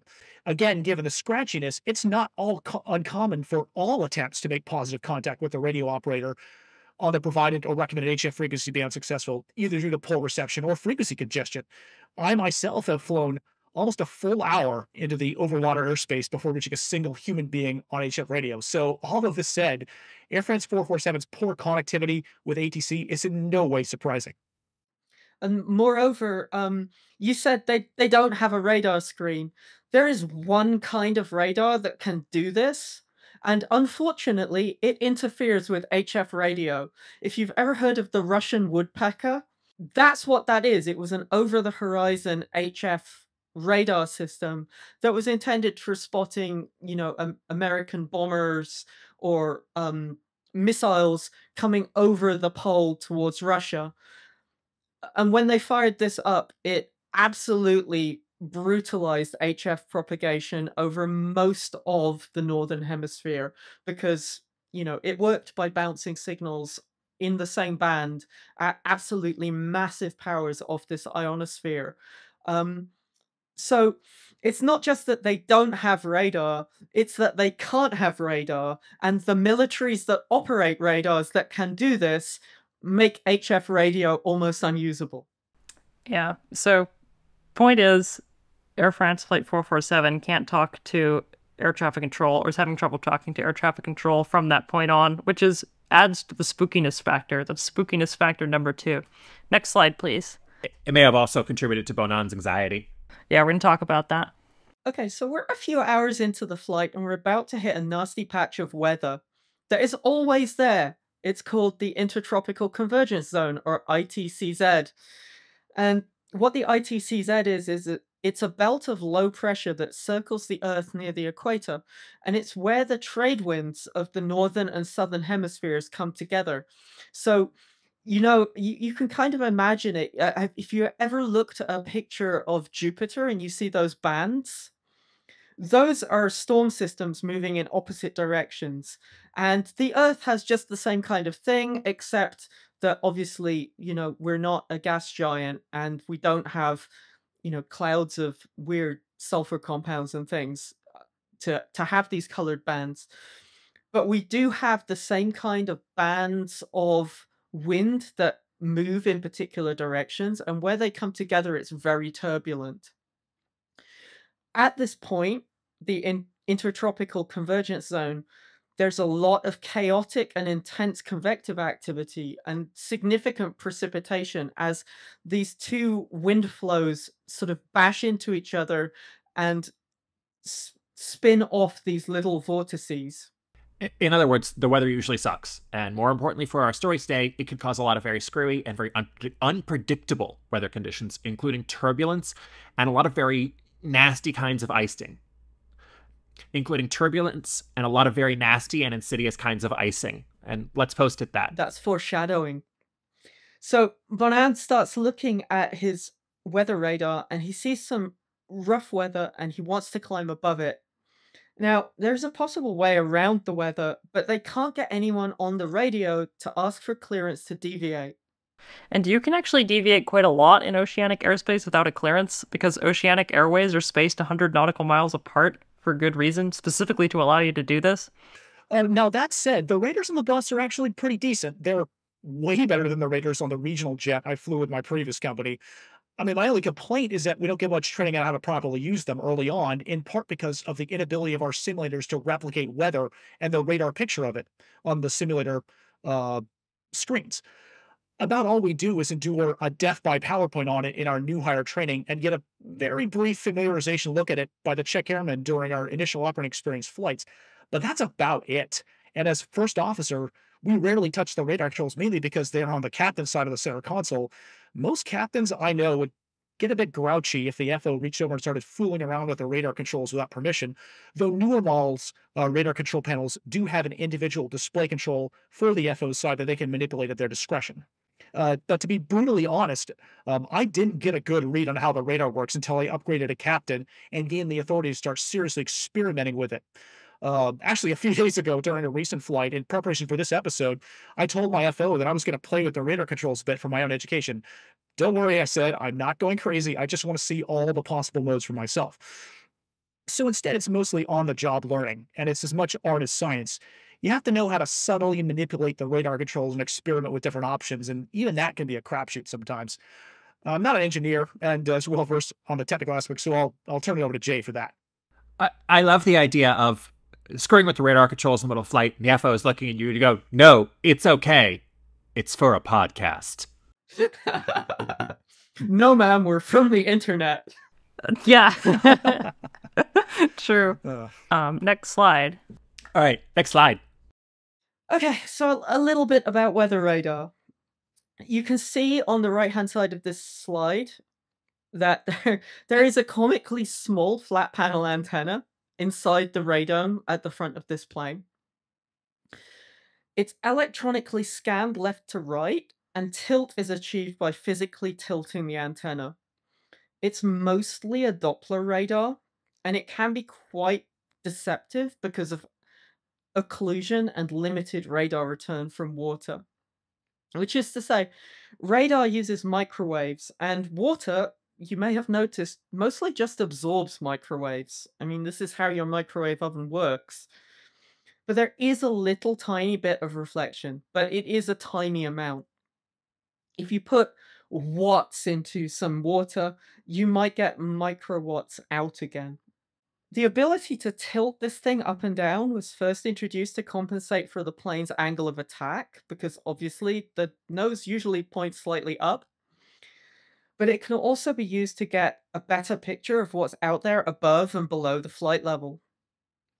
The display shows a processed image. You can see on the left here. It shows a Doppler effect processed return over a plane on an arc of about 25 degrees. The signal you get back from water, as I say, is very, very weak at the best of times, and if there's a lot of water between you and a giant storm cloud, you're not going to see that giant storm cloud on radar. You'll just see the shadow that's left by the water that you can actually see. And because it's so weak, these weather radars have to lean very heavily on Doppler to get discrimination from ground clutter and receiver noise and, all of these kinds of things, which means that water that's not moving doesn't show up as well, like if it was a huge band of bad weather around the equator. Convective systems like the ITCZ can have water in them that's not moving relative to the ground, as the updraft keeps it suspended. And it's cold up there, so there's quite a lot of ice in them also. And again, the ice return is weaker than liquid water droplets, so your radar can be deceptive that way too. Next slide, please. So, we have our crew of possibly sleep-deprived pilots flying into a storm that will have turbulence, will have icing, and they don't really have a way to see how to avoid it, if they even can, and they can't even get a controller on the line to tell them that they're allowed to do this. And all of these things are making First Officer Bonnat kind of anxious about the weather. In fact, he gets annoyed that they have to stay at 35,000 feet. Because according to their performance calculations, 37,000 feet was their recommended max altitude at the current air temperature and weight. And it was Air France policy not to fly at rec max. And they couldn't do 36,000 feet either, because that was a non-standard altitude for eastbound flight. And they couldn't contact ATC to ask for a special clearance. And besides, Dubois didn't think 1,000 or 2,000 feet would make any difference anyway. If I could chime in, Kyra, while Bonan suggested to climb to 37,000 feet might have allowed the aircraft more clearance over the storms, flying at or near the recommended maximum, or rec max altitude, which is shown as a prediction on the FMS, is risky because the available airspeed range between the minimum and maximum Machs, which we pilots call the spread, can be very narrow, particularly with heavier aircraft. Certainly early on during a long-haul flight with a heavier load of fuel on board, like Air France 447. In turbulent air, it's important for the captain to consider whether their cruising altitude allows for a sufficient spread that can handle the expected airspeed fluctuations of the turbulent air. If the spread at higher altitudes looks to be insufficient based on the predicted rec max, if the rec max is lower, you kind of have to bite the bullet and either maintain your current altitude or even descend to a lower altitude to give yourself more breathing room airspeed-wise. In addition to the Air France SOPs, that could have been Captain Dubois' reasoning. Yeah, and in the transcript, Bonnat brings up multiple times that he wishes they'd been allowed to climb to 37,000, but Dubois doesn't seem to be bothered by the fact that they can't, and in fact, around this time, he decides that he's going to go take his nap, because, again, this is a flight that's more than 8 hours. You can't do more than 8 hours on duty, you got to take a nap at some point. So For this purpose, they summon Relief First Officer David Robert up to the cockpit, and they have an exchange with Bonan about how they're going to proceed. Now, as with last episode, from this point on to the end of the episode, we will be each reading for a particular individual. So from this point on, I will be reading for Captain Dubois. I will be reading for Bonan. And I'm going to be reading for Robert. And before he leaves, Dubois says... Who's doing the landing? Is it you? He says that's to Bonan. Well, he's going to take my place. You're a PL, right? Bonan says, yeah. Now, what didn't happen here was any sort of command decision, and that is to say that Dubois didn't designate who would be the acting pilot in command. He only sort of vaguely gestured at who was going to do the landing in Paris. So, according to normal procedures, when the captain leaves two first officers in the cockpit, which he can do in cruise flight, the relief first officer is second in command, and the original first officer who was already there is pilot in command. But in this case, the designation is only implicit. They didn't actually talk about it. And while both pilots should have been aware that Bonan was in charge, in theory, Robert was actually much more experienced and was also a management pilot, so that made it difficult to establish a clear division of duties. And to that, I would add that first officers who were members of augmented crews didn't receive special crew resource management training for flying with two first officers on the flight deck, so probably Bonan was not actually very comfortable being pilot in command in this situation. So, this having been said, Robert takes a seat in the cockpit. Again, it's really not clear who's in command here, other than that the rules say Bonan is by default. So the two first officers discuss the weather situation, and Bonan eventually suggests a slight course deviation, which Robert accepts. They turn a bit to the left, but that doesn't really do anything. Doesn't really change their flight path relative to the storm very much. But other flights ahead of and behind Air France 447 made large diversions around the storm, which, it might have been a good idea, but Air France 447 didn't do that, and we don't really know why. And certainly Dubois leaving the cockpit for his rest break without explaining what he thought they should do in this situation was not particularly helpful either. Next slide, please. So they start to fly into the storm, and they're feeling the effects of that. There's St. Elmo's fire on the windscreen that's caused by charged particles impacting the airplane. There's a smell of ozone. Bonan is getting increasingly agitated by this. It is not entirely clear why he should be so agitated, because he had presumably flown through similar conditions in the intertropical convergence zone before, but it's clear from the CVR that he was on edge. So soon they flew into an area of tiny ice crystals within the storm, and the sounds of the crystals hitting the plane became audible. So these are very cold and dry crystals, so they don't cause typical airframe icing, and they might not even be detectable to the crew except by the sound, but they do have one significant effect, which is that the ice crystals start filling the pitot tubes faster than the heaters can melt and get rid of them. Now, if you have a bunch of material blocking a pitot tube, that's going to block the ram air from entering the tube, which is going to result in turn in an anomalously low pressure, which is going to get converted into an anomalously low airspeed by the air data units. In fact, in the case of the Airbus A330, it's a computer called an ADIRU. In this case, the measured airspeed dropped so quickly that the decrease got flagged by this ADIRU as beyond the physical capabilities of the airplane, in which case the flight augmentation computer, which is a separate computer, are programmed to reject these airspeed sources that have displayed this anomalous decrease, which in this case was all three air data units, so the aircraft was left with no valid airspeed indications. And if you don't have any valid airspeed indications, then the airplane is going to switch from normal law into dun, dun, dun, alternate law. Alternate law. Okay. On the left, we have Judge Dredd. He is the law. Brackets normal. Predictable, safe, known. On the right, you have Judge Barbara Hershey. Less predictable, more volatile. She is the law. Brackets alternate. So, back to seriousness. What is the difference between normal law and alternate law? Basically, in normal flight, the Airbus will keep you from being a total asshole and doing something to the plane that would break it. but we've now lost airspeed indications, so the plane has lost a layer of protection. Fox, now we get to the good part. Can you go over what these protections are and what they would indicate? Yes, indeed. So the Airbus flight control systems have a lot of redundancy, with 2 or 3 units of each flight control computer, as well as multiple redundant electrical power sources. The overall operation of the flight control system is qualified according to what are known as laws, starting with normal law. There's a lot to talk about regarding the extent of normal law protections, so I'll keep it simple and focus on the protections these guys on Air France 447 lost. So first we'll start off with load factor demand and load factor protection. For pitch control, moving the side stick forward and back does not directly control the deflection angle of the elevators, as Jay indicated. It tells the computers to command a positive or a negative load factor, that is, a G change of greater than 1G for increasing pitch, or less than 1G for pitching down, and exactly 1G for level flight. In normal law, load factor changes are limited within a range of -1 on the low end to positive 2.5 Gs on the high end in clean configuration, and 0 to 2 Gs with landing gear and or flaps down.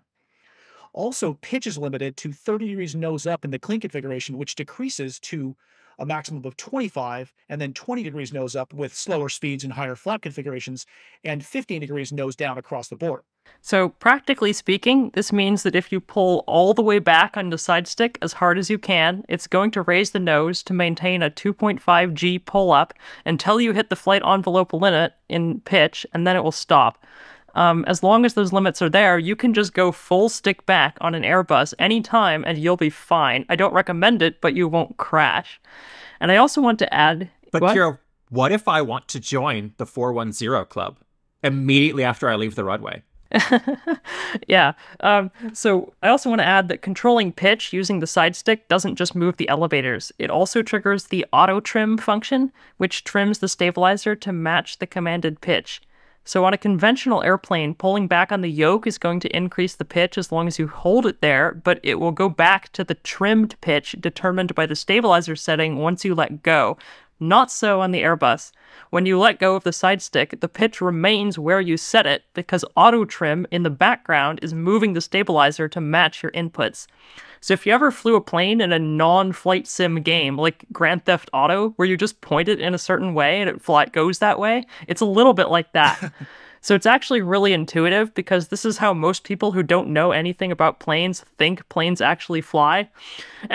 And this is completely consistent with the G-load philosophy because if you relax the controls to neutral, that commands 1G, right? Whereas pitching back down again would require a negative G command.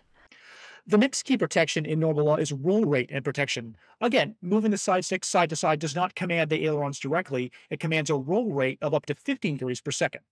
Maximum bank is 67 degrees, and any bank of up to 33 degrees will be held by the plane automatically after neutralizing the side stick. Any bank angle above this requires additional side stick input to the side to hold it, and releasing the stick will cause the plane to automatically return to 33 degrees bank, which is known as positive spiral stability. Next is low speed angle of attack protection and alpha floor. This is the one that's about to become really goddamn important, so pay attention to this bit. As your airspeed decreases, nose-up trim will steadily increase the aircraft's pitch and angle of attack to maintain the desired flight path, again with the intention of maintaining 1G of load factor. However, once the airspeed tape reaches the yellow and black band, it enters the alpha protection or alpha prot range, and a couple things happen. In this range, the side stick no longer commands a load factor and now requests an angle of attack, up to and no greater than the maximum AOA known as alpha max, which is the bottom of the yellow-black airspeed tape and the top of the red tape. No pitch is allowed by the computers that result in a higher AOA. Alpha max generally is about 5 to 10 knots above the speed that would result in reaching the actual stall angle attack, so there's always a pretty decent buffer preventing an actual stall. Also in normal law, as the airspeed and AOA trends towards the alpha prot range, the engines will automatically command toga thrust, maximum thrust, to prevent a stall in what is known as alpha floor. Now on to alternate law. Now, if multiple simultaneous failures of computers or data sources occur, some of these features can become impossible to maintain, and if that happens, then the flight controls enter alternate law. There are actually several variants of alternate law depending on exactly what failures have occurred, but we're going to talk about alternate law 2B, which is what happens when you have no valid airspeed indications. In this law, The most immediate effect is that you no longer have autopilot or auto thrust, so you have to fly it manually. You also lose your AOA and low-speed protections, high-speed protections, and bank angle protections. Roll inputs no longer command roll rate, but are directly proportional with control surface direction. Pitch inputs, however, continue to work exactly as before, where you command load factor. Load factor protection is still active, so you won't break the plane by pulling back suddenly, but there's no longer a limit on pitch angle or AOA because the computers need to know how fast you're going in order to determine what the limit is supposed to be. So you no longer have an alpha prop range, no alpha floor. You just have a hard red tape on the airspeed indicator, which again gives you about a 5-knot buffer above the predicted stall AOA, according to the computer's best guess based on all the other information it still does have. Anything below that is going to trigger an audible stall warning. Yeah, and in normal law, there isn't a stall warning on the Airbus because the airplane can't stall. But in alternate law, there is, and it calls out stall in a British accent and blinks some red lights. It's not quite as good as the stick shaker on traditional aircraft, but it's also rarely necessary, so that's kind of a trade-off. And also, depending on the nature of the failures, roll rate command and protection could be maintained. But as we said, in alternate 2B, which is the one we're going to be talking about, this feature will be lost. So the side stick becoming directly proportional to the aileron deflection angle makes the controls extremely sensitive compared to how they are normally. Something to keep in mind is that the Airbus side stick doesn't have real force feedback. The estimated roll rate in alternate law 2B with direct deflection is about 30 degrees per second, twice what it is in normal law, so it can be very easy to over-control the roll in alternate law. Again, alternate law is totally fine normally. This aircraft is going to be a little twitchy. It's going to be a little harder to control than normal. But if you are flying level and all you have to do is stay level, you can just keep doing that. The Airbus 330 is inherently a very, very stable aircraft. It wants to fly straight and level. Or, you could not do that.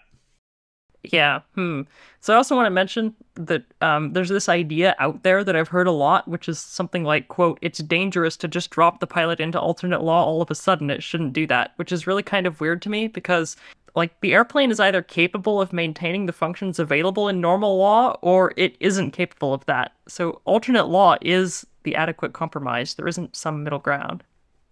So further failures occur. There is also direct law where all protections are gone and the side stick turns into something like a Boeing plane, where its movements are directly proportional to control surface deflection. Beyond that, and this is as a result of catastrophic electric and hydraulic and computer failures, there's mechanical backup, which happens only if you've run out of karma and the universe has decided to screw with you personally in a rather spiteful way. In mechanical backup, you basically have a dead side stick and are steering mainly with differential engine thrust, Al Haynes United 232 style, and using thrust changes to control pitch, using the pitch up moment from thrust increases on the low-slung engines. That said, the purpose of mechanical backup is not to be the hero and land your crippled plane in Sioux City, Iowa. It's merely to maintain control of your airplane, to keep the blue side up, until a higher law, like alternate or direct law, can be restored through, say, resetting your generators or hydraulic pumps, or deploying your ram or turbine in order to power the emergency generator. I assume that the entire time you're in mechanical backup or even direct law, your colleague in the other seat is supposed to be running checklists as fast as they can to try and get out of mechanical backup as quickly as possible. Not as fast as they can, not frantically. We're explicitly trained not to rush through ECAMs and QRH checklists, but otherwise, yes, as expeditiously as possible. The Air France guys absolutely did not do that. And for what it's worth, this wasn't explicitly stated, but in mechanical backup, you still have control over the rudder and the stabilizer trim because those have a literal physical mechanical backup. And I want to add, I only know of one case in history where an Airbus ever actually entered mechanical backup, which was SmartLynx Estonia Flight 9001, which is an extremely wild story that you should look up, and everybody survived it to boot. Now, most pilots in their career will only ever see alternate law in simulators. So these guys would not have had much experience with how to respond to it. Depending on the situation, you can lose 1, 2, or even 3 flight computers and still remain in normal law. Of course, there's an indication that's for the crew. Mostly you'll get an ECAM message that will say, for instance, alternate law, prop lost. So what that means is that these guys are about to hit turbulence that could upset the aircraft. They now have a very touchy and unstable airplane, and none of the computer protections that they think they have, they do have. All of this happens instantly. Now, if you've got a cool head and you handle it well, this is stressful for a crew, but it can be dealt with. It happened to a couple of flights on the same route prior to this. You just need to keep flying the aircraft in a straight line, level, as fast as you can. You rely on the data you do have until the airspeed data is restored. And it's really fairly simple if you've been trained to do it, because I know Ari used the word unstable, but the aircraft is inherently stable, regardless of whether it has it's in normal law or alternate law. So anyway, you just make little tiny roll inputs, keep the wings level, and assume a known pitch and power combination that will result in a stable flight path, and then you just wait for your airspeeds to come back. Again, known pitch and power combination. That did not happen. So the airspeed... In fact, there was one incident where an A340 took off with all of the pitot tube covers still fitted, and they somehow didn't realize that this was the case until they were already off the runway. Obviously, waiting for your airspeed to come back wasn't going to work in that situation, but because they realized that, in fact, the pitot tube covers were not in the little box in the cockpit where they were supposed to be, and they had no airspeed, and were in alternate law, they were able to bring it around and do an emergency landing just by being really, really careful without having to, do anything heroic. They used common sense, pitch and power combinations that resulted in known, predictable flight paths. Yeah. And at airspeeds. Yeah. So the airspeed drops offline, the autopilot disconnects with a cavalry charge alarm. This catches Bonin completely by surprise. Our accident sequence is about to start, which brings us to... next slide. And whoop, whoop, pull up. So we've had a good background on all the important pieces. We now have a very touchy and, to its crew, unpredictable airplane in known turbulence, and it's giving them no airspeed data. So we've had a good background on all the important pieces. We now have a very touchy and, to its crew, unpredictable airplane in known turbulence, and it's giving them no airspeed data. Admiral C, all yours. Okay, so everything goes to hell almost immediately. Because with the autopilot off, there's nothing compensating for the turbulence of the storm they're inside of, so the plane enters an uncommanded 8-degree roll to the right. And this isn't a really serious issue, you just roll wings level.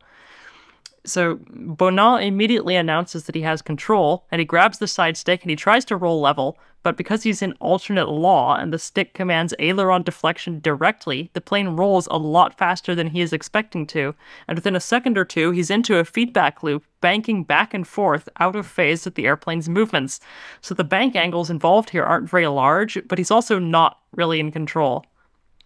And as he's manhandling the controls, he starts to pull back on his stick, not to the max or anything, but steadily back, commanding a positive load factor, which is going to make the plane climb. And this really isn't what you want to do in this situation, because not only is it not the appropriate reaction to a loss of airspeed indications, it's just generally a bad idea to pitch up significantly when you're at 35,000 feet, because the stall angle of attack is so low, and I'll get to why in just a moment. But first I want to ask, why on earth did he do this? And the short answer is we don't really know, but there are a lot of different potential factors involved here. So first, it's possible that his input wasn't even conscious, and he was just white-knuckling the side stick due to adrenaline and stress, barely aware of what he was doing as he focused on trying to control the bank angle. Or maybe, second, he had earlier expressed a desire to climb over the storm, so associating the abnormal situation with the storm, he might have been primed to try to climb as a sort of escape maneuver out of a place he was uncomfortable being. Or third, maybe, at the moment the airspeed became unreliable, there was actually a deviation in indicated altitude and descent rate.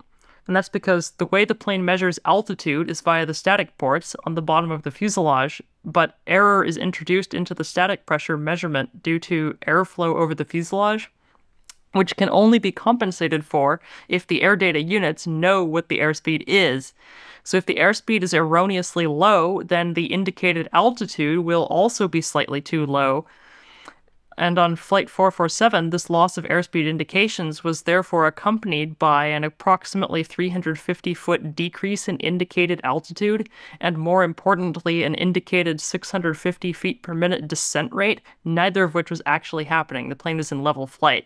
But this could have caused Bonin to pitch up if he saw it, but we don't know that he did see it. He didn't say anything about it. And fourth, somewhat corollary to third, it's also possible that Bonnat became concerned about overspeeding the aircraft.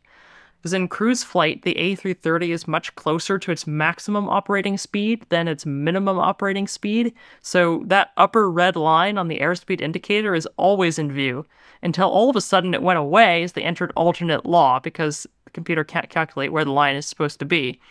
So he might have had an intrinsic fear of getting too close to that line, prompting a semi-instinctive pull up, especially if he thought the plane was descending. And this is unfortunately not as big an issue as a lot of pilots believed at that time. In fact, the A330 is pretty difficult to get going fast enough to do any real damage unless you're deliberately trying to break it. So he shouldn't have been worrying about that. But in any case, it could have been any of these factors, or maybe a combination of several, or maybe it was something else. We don't really know and never will. But what we do know is that he pulled back on the side sticks, so the plane started to climb. Alarms are still going off about everything that's been disconnected, and Bonnat has been in alternate law for about 15 seconds, and that was enough time already for the stall warning to activate briefly. And that's because... Stall. Yes, that. That's because Bonnat is putting the airplane into a 6,900 feet per minute climb, which is totally unsustainable at 35,000 feet. He's trading kinetic energy for height, and he's riding the hairy edge of the stall AOA here. And it should be noted that, especially at that time, the momentary activation of the stall warning while climbing at high altitudes is something that caught a lot of crews by surprise. Because training always emphasizes that the plane stalls at only one critical angle of attack, which is great advice, normally, but that's not technically true, because the stall AOA is also affected by Mach number. So the higher your Mach, the lower your stall AOA. And in fact, at low altitude, you might expect a stall warning at an AOA of 10 or 11 degrees, but at 35,000 feet, you can get the warning at 4 or 5 degrees. And in previous incidents, crews had described hearing a stall warning under similar circumstances, and they believed it had to be false because they were nowhere near what they believed the stall AOA should be. So it's ultimately not clear whether the crew even noticed this first brief stall warning, but immediately after it, First Officer Robert said, "What's that?" And we don't know for sure if he meant the stall warning. But it has to be noted that stalls in alternate law, which is, again, the only time you'll ever hear the stall warning, these are only practiced during initial training and not during recurrent training, so Robert probably hadn't heard the stall warning in about 10 years. And with that in mind, and the fact that he was a native French speaker and the warning was in English, it's possible that the brief 2 to 3 second activation was just not enough time for him to comprehend what the warning was actually saying. And then again, just as I just said, even if the pilots did comprehend it, there's a good chance they would have disregarded it anyway. So as this is going on, Bonnat acknowledges the airspeed issue. He's saying, "We haven't got a good display of speed." And Robert acknowledges that they have, quote, "lost the speeds." So then he begins reading the alert messages on the ECAM display. This is part of his duty as pilot not flying, but according to proper procedures, this should come only after ensuring the flight path is stabilized, which it currently wasn't because Bonnat is pitching close to 16 degrees nose up. So he calls out that the autopilot is off and they're in alternate law, but it doesn't seem that Bonnat has grasped the consequences of that. Because notably, the ECAM doesn't say, "Hey, your pitot tubes are frozen." And it could have been designed to mention that, because the reason for the flight law change was stored internally, but it wasn't presented to the crew, and to my knowledge, it still isn't. So the crew are trying to figure this out, and all the while, Flight 447 is climbing past 37,000 feet, trading speed for altitude, and bleeding off kinetic energy faster than the engines can add it back in. And at this point, Bonnat has set the engines to the climb power detent, but that wasn't enough. There's no engine power setting that will allow such a steep climb at that altitude. At 37,000 feet, the difference between climb power and toga power is, in fact, minimal, so even applying toga power wouldn't have made any difference.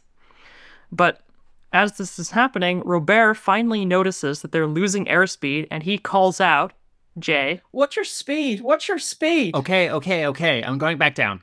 So Bonnat pushes the nose down a little bit, which slows the climb, but he doesn't actually level off or descend to build speed back up, and for some reason he reduces the engine thrust for about 7 seconds.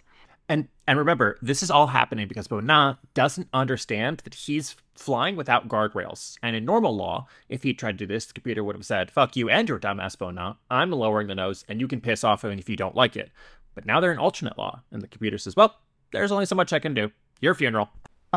So anyway, continuing the recitation of this cockpit voice recorder transcript here, Jay. Go back down. According to that, we're going up. According to all three, you're going up, so go back down. It's going. We're going back down. And then he put the engines in toga, but again, he's still climbing. As I said, putting the engines in toga in this situation provides no significant additional thrust beyond what climb power was giving him earlier. And in fact, as a throwback to our Pinnacle Airlines episode, we can say they were now way off the back end of the power curve. It was impossible to maintain their current flight path at any available power setting. But so why does Bona keep climbing even after this conversation has occurred, with Robert telling him, go back down? Well, for one, the pitch, angle, and power setting that Bona is using are within what he conceives to be the normal operating envelope, just not at 37,000 feet. This would be fine at low altitude.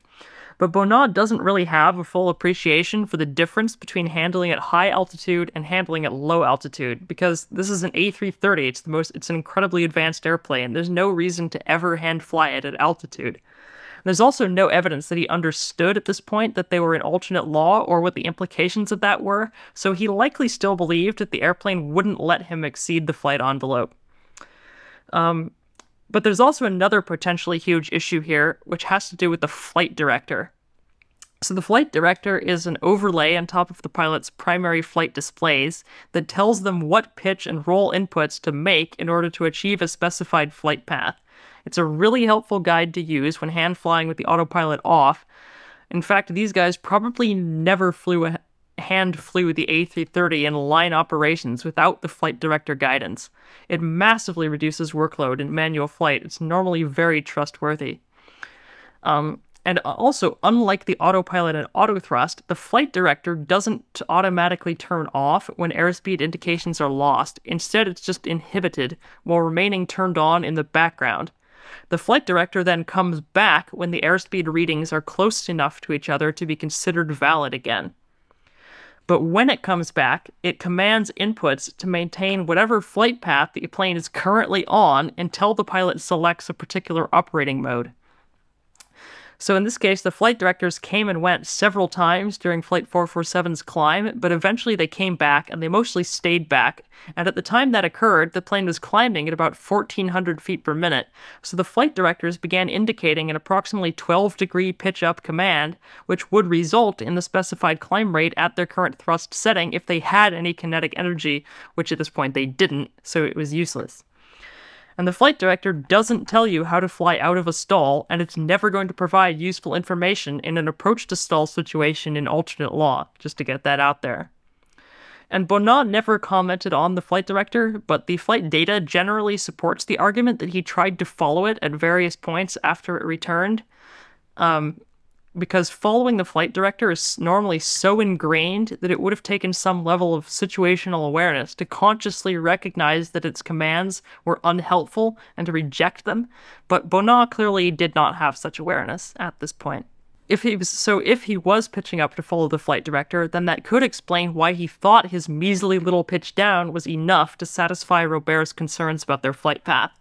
Meanwhile, Robert has by now realized they're both helplessly in over their heads, so he starts frantically mashing the call button to the crew bunk area to try to summon Captain Dubois to help them out. As this is happening, at time 2:11 and 10 seconds, so that's just after midnight local time, after 2 a.m. UTC, this is about a minute after the autopilot disconnect, they reached their peak altitude of 37,924 feet, at which point the airplane stalls. So, to talk briefly about basic stall aerodynamics, first, increasing the angle of attack, that is, the angle of the chord line of the wings to the relative wind or the oncoming air, that increases lift until the critical angle of attack is reached, where the boundary layer of air moving over the top of the wing begins to separate from the upper surface, become turbulent. This causes buffeting, and then the lift drops off and the wing stalls. which you have a very, very simplified drawing of this on the top of your screen. And in the bottom of your screen is a basic depiction of what the flight path of the aircraft is going to look like when it's in this kind of nose-high stall. So, and to that I also want to make sure everyone is aware, lift is a function of airspeed as well as angle of attack. So if, as airspeed falls, angle of attack has to increase in order to maintain the flight path. We've been over that one. It's also a function of air density and therefore altitude. Yes. I myself have never stalled an airliner in my life, and I hope to God that I never do. I'm not a test pilot either, so my impressions of airliner stalls are based solely on my time in our simulators, which I'll touch on in the aftermath. But the first thing you need to know is that the stall they had just entered is nothing like the kind of stall you may be picturing or may have practiced in a Cessna. The buffet experience at the onset of a stall in an airliner is extremely violent, way more than that in Cessnas, to the point where reading the instruments becomes difficult from the shaking. Second, stalls and Cessnas experience an uncommanded nose drop known as a G-brake at the onset. This is because the center of gravity of Cessnas is far forward because of the front-mounted engine. On airliners, the CG is closer to the wings because of the wing-mounted engines, so you might get little or no uncommanded nose drop. The pitch attitude of the aircraft might not change much, even if the true flight path of the aircraft is ascending rapidly, as the graphic shows. In other words, you might stay pointed in the same direction while you're falling out of the sky. Yeah, and in this case, you're definitely not going to get any G-brake, no matter where the center of gravity is, because Bonnat is still holding the side stick back, commanding a steady 1.3 G of load factor, or somewhere around there. So that means that the elevators and stabilizer aren't holding a particular pitch angle, rather they're continuing to increase the pitch angle with every passing moment, because the only way to maintain a load factor greater than 1 for any length of time is to keep making the climb even steeper. So by the time the plane stalls, both the elevators and the stabilizer trim are at essentially full nose up, even though Bonnat never pulled his stick more than about halfway back. So the airplane stalls. The angle of attack soars above 35 degrees. It never actually went below that again. The airplane began to fall on a long downward arc with its nose high in the air. The engines are at toga power, but that's not going to help. At this point, recovery would have been quite involved, because it would have taken a massive pitch down to correct the incredibly high angle of attack, and Bonnat would have needed to hold his side stick at full forward for a considerable length of time to do this, which is an incredibly unnatural input because the airplane's response wouldn't have been instant. Due to the length of time he had been pitching up, the stabilizer trim, as I said, was at full nose up, and it would take quite a prolonged nose down input for the auto trim to drive it back out of that position. But instead of attempting this extreme maneuver, Bonnat was mostly focused on his completely futile efforts to control their bank angle. The plane was swaying quite dramatically, up to 40 degrees to the right at one point, even with side stick at full left, because aileron authority in a stall on a swept-wing aircraft is quite poor. Robert suggested to him to touch the roll control as little as possible, which, I mean, yeah, but it's also a little bit late for that. You have bigger problems. And I also want to emphasize that around this time, actually a couple seconds before the plane stalled, the airspeed readings became valid again. Because the heaters had cleared all of the ice out of the pitot tubes, they were no longer obstructed. But the pilots never really recognized this, and I don't think they ever again believed their airspeed indicators at any point after this. Because, again, their real airspeed now is extremely low, which their erroneous airspeed earlier was also extremely low. The difference between readings isn't obvious to them. At this point, Bonnat says, "I'm in toga?" And it seems he couldn't figure out why they were losing altitude if they were in toga. So the plane is also shaking this whole time because large swept-wing airliners experience the onset of a stall with a very violent way, as Fox said. You know, different parts of the wing stall at different times. It can be difficult to read the instruments. All of this made Bonnat's situational awareness and his panic even worse. Now, not only was the high thrust not helping, it could have even been actively harmful, because while additional thrust can help stall recovery at low altitude, it's a double-edged sword. Earlier, when Fox was talking about manual backup, he said that increasing thrust on low-slung, wing-mounted engines creates a pitch-up movement, which is exactly the opposite of what you want during a stall recovery. And if you're not careful, it can put you into secondary stalls. And remember, they're in a control law where the plane isn't protecting them from this. Normally, the plane would compensate for that automatically. I would also add that in the thin atmosphere at high altitude, the margin of available excess thrust is very low, so increasing power to toga will do very little to help with recovery from high altitude stalls. So if they needed more thrust to overcome their extreme angle of attack, would they have engaged their official Jack Parsons brand JTO bottles? Yes.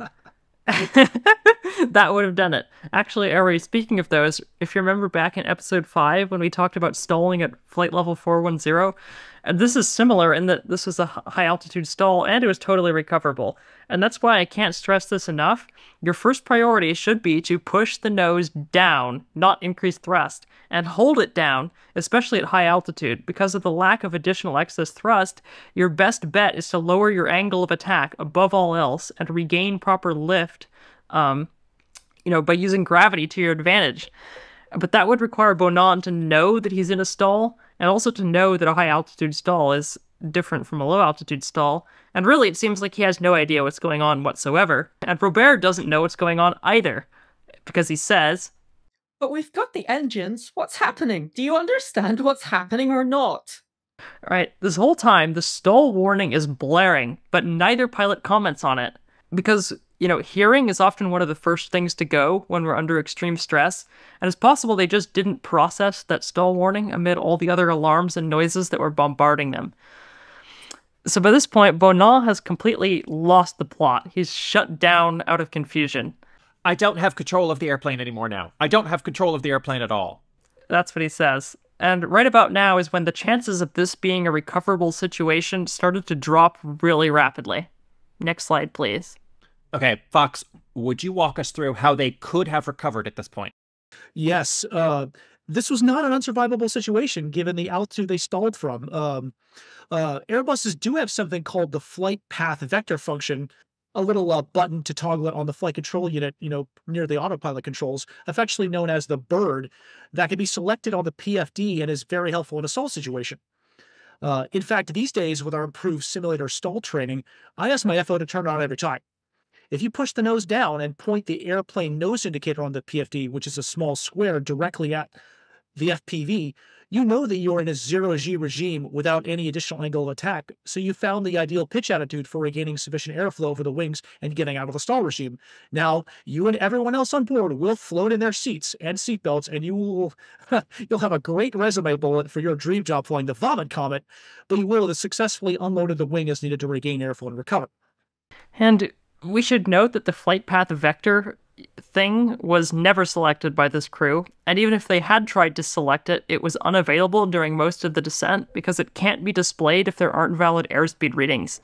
As I mentioned earlier, the airspeed readings actually became valid again around the time of the stall, so it would have been briefly available, but during Flight 447's descent, the angle of attack got so high, at one point it was as high as 60 degrees, that the oncoming air was blasting directly against the static ports from below while almost missing the pitot tubes entirely, resulting in a static pressure reading that was higher than the dynamic pressure reading, which would result in a negative airspeed value. And that's obviously nonsense, so the computer rejects that data as invalid, and the flight path vector bird therefore would have been unavailable even if the pilots did try to use it, which again they didn't. So, and even during the times that it was available, the angle of attack was still so high that the bird likely would have been off the bottom of their primary flight displays. Even without the bird, you should push the nose down as required to regain airspeed. Once your airspeed is out of the stall regime and continuing up on a positive trend, you can commence the pullout from the stall recovery, but you aren't out of the woods yet. If you pull out too prematurely, you risk a secondary stall. If the airspeed indicators on 447 had remained faulty, re-encountering the stall buffet or the audible stall warning could have helped the crew know that they had begun the pullout before regaining sufficient airspeed. Next, even once your airspeed is well out of the stall regime, it will be increasing rapidly from the dive angle. And at a high altitude, with narrow margins between the stall regime and the maximum Mach speed, you have maximum G considerations to think about during the pullout. Thus, you have to use an extremely delicate touch on the side stick to avoid exceeding the maximum 2.5 Gs. During our enhanced envelope training EET sims, while the pilot flying is executing the pullout, the pilot monitoring is trained to call out the G count on the lower central ECAM display every second or two to avoid exceeding the maximum load factor.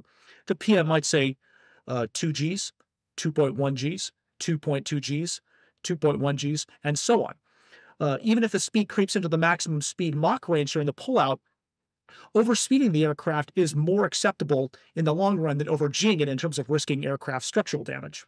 And that's all great advice, but in any case, these guys didn't do any of that. In fact, they didn't do anything at all, because Bonnat was still making nose-up inputs. So next slide, please.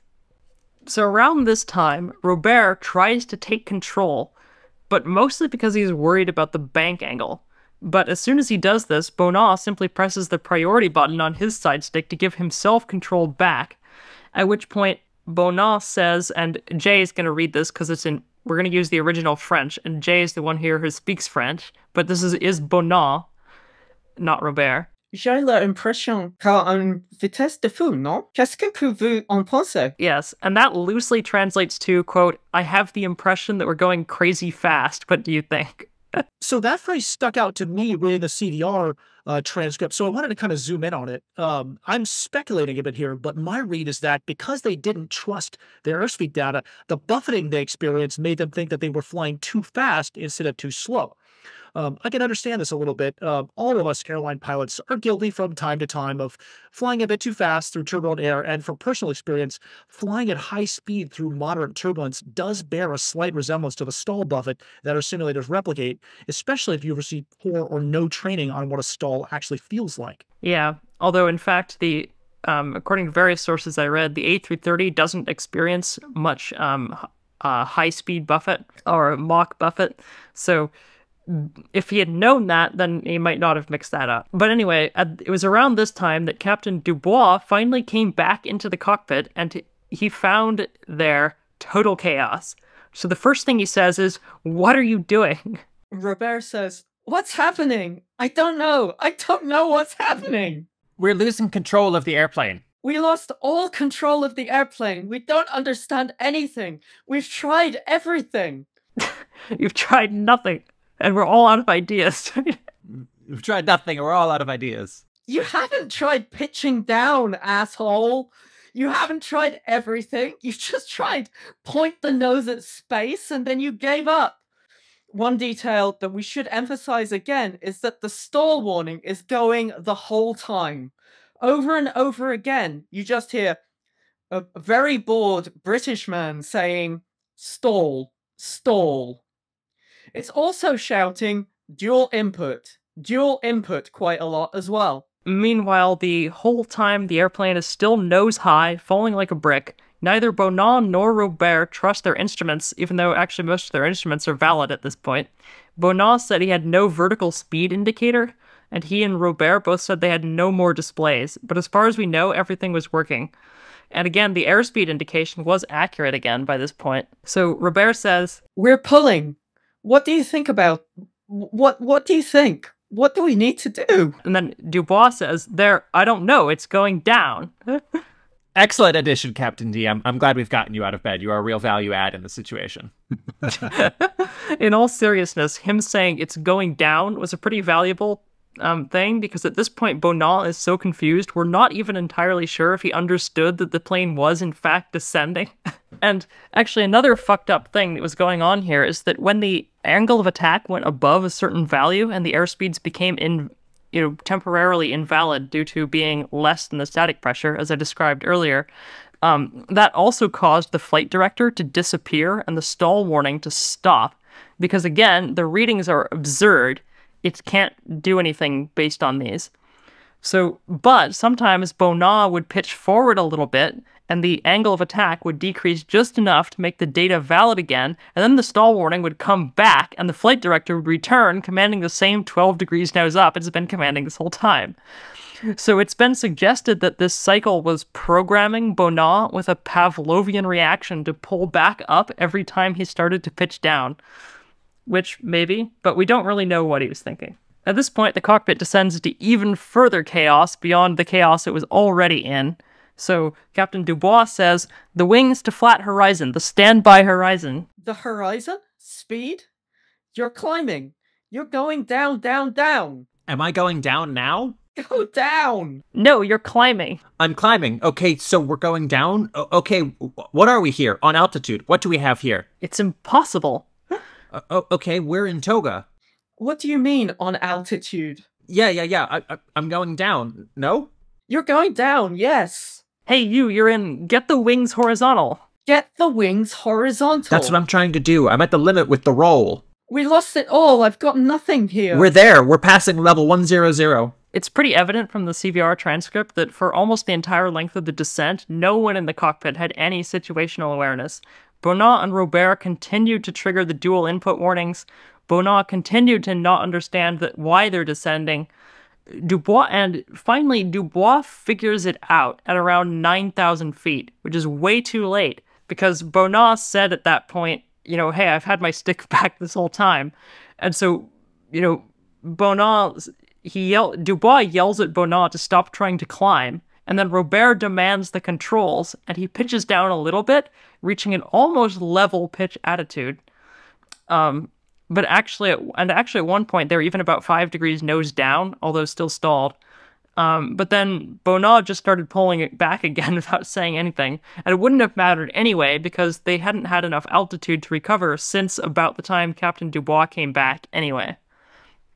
So at a few thousand feet, the ground proximity warning system goes off, and Bonnat and Robert start pulling up because, as Bonnat says, we have to, we're at 4,000 feet. To which Captain Dubois says, "Go on, pull," as though he's totally resigned himself to their collective fate. And then in the last moments, Bonnat says, "We're going to crash. This can't be true, but what's happening?" And then Dubois ordered 10 degrees pitch attitude. And then 2 seconds later, still in a mostly wings level, nose high orientation, they hit the water with a descent rate of around 11,000 feet per minute. And all 228 people on board were killed instantly. So, next slide. So let's talk about the aftermath. So in the immediate aftermath, it takes 2 hours for control in Senegal to realize that 447 never showed up. And then it's another hour and a half before the search and rescue process is even started. And it isn't until 9 hours after the impact that the first search plane takes off from Brazil. This was mostly due to a lack of clarity about which control center was responsible for coordinating the efforts to find a plane that went missing deep in international waters, while not in communications with any of them. There's a problem. They know the plane went missing, they just have no idea where, and the wind and the waves in this area are brutal, so the debris is scattering and sinking fast. They know the general area where the plane went down thanks to ACARS, which automatically sends updates from the plane to the company via satellite for maintenance purposes.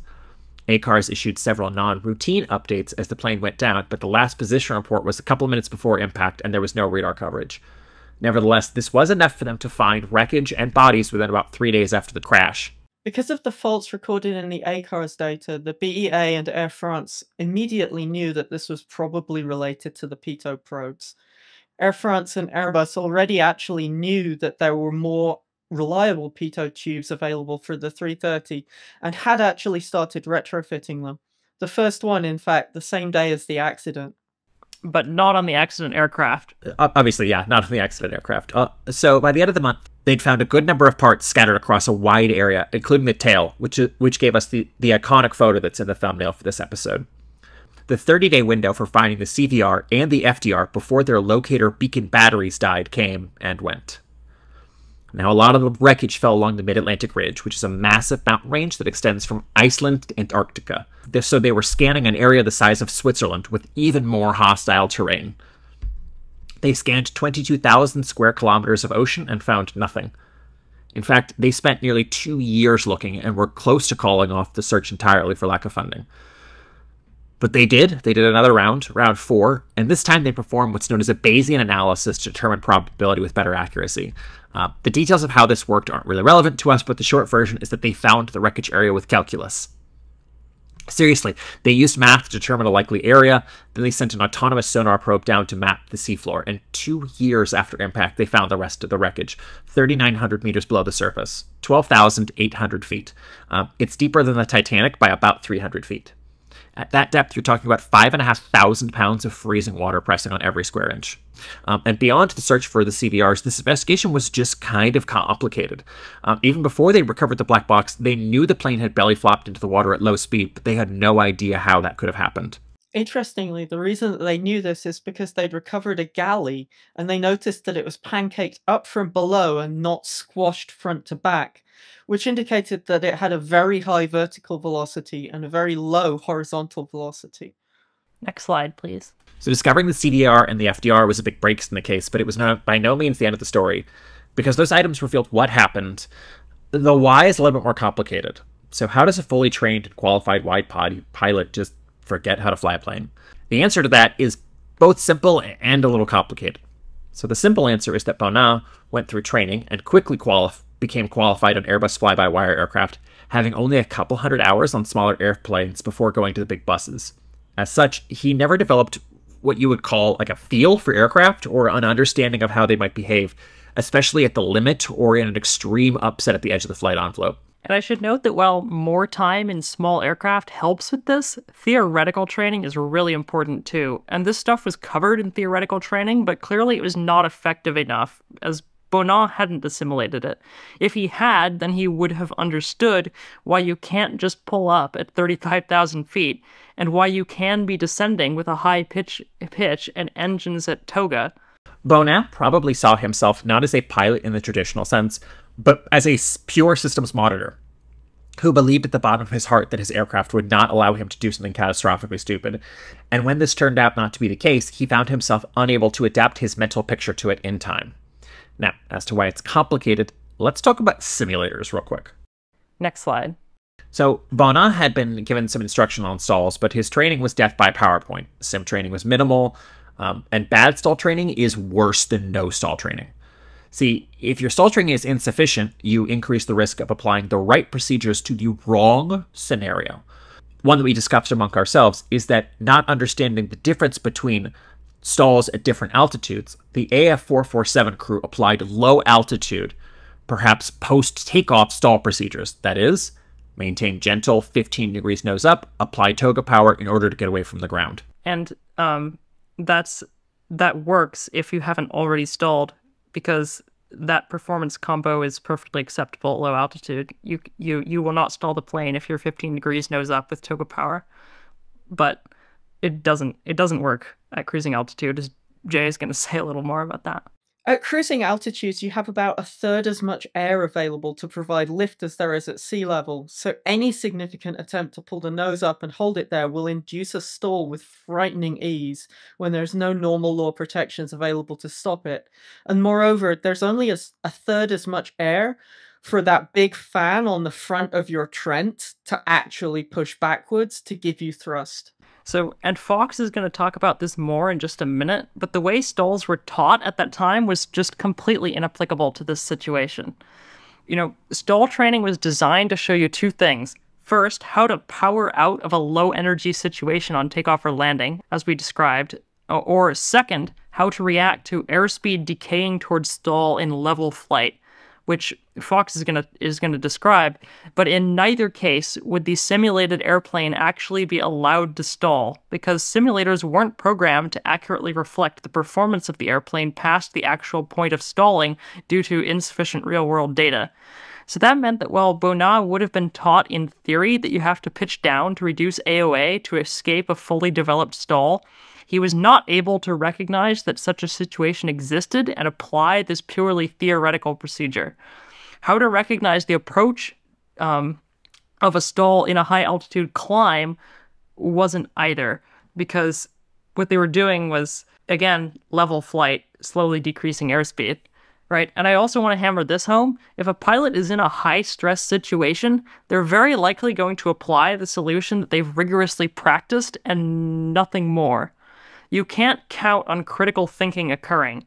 In this case, all Bonin probably knew was hold a reasonable nose-up pitch attitude and apply toga power and everything will be fine, and he just kept trying to do that all the way down to the ocean. And just like last episode with the speed brakes, we want to emphasize in a high-stress situation, pilots are more or less only going to be able to do things that have been practiced to the point of muscle memory. When alarms are going off, the plane is falling out of the sky, whatever shit they got on a PowerPoint slide once is going right out the window. So I'm not risking pissing anyone off when I say that our previous stall training and that of most of the airlines used to be garbage.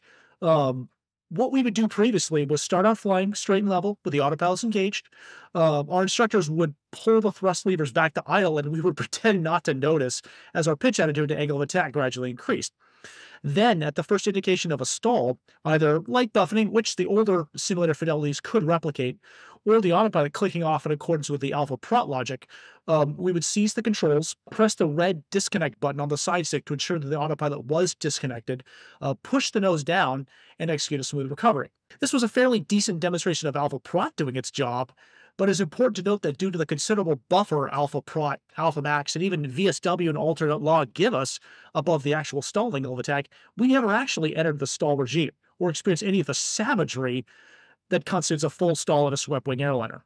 And not only did Bonin react poorly to a stall, he fundamentally couldn't even understand that he was in a transient, unreliable data regime or how to respond. When we were researching for this episode, we actually noted that BEA looked back at about a dozen cases of A330 and A340 aircraft losing airspeed data, and in 0 of these cases did the pilots identify the issue correctly.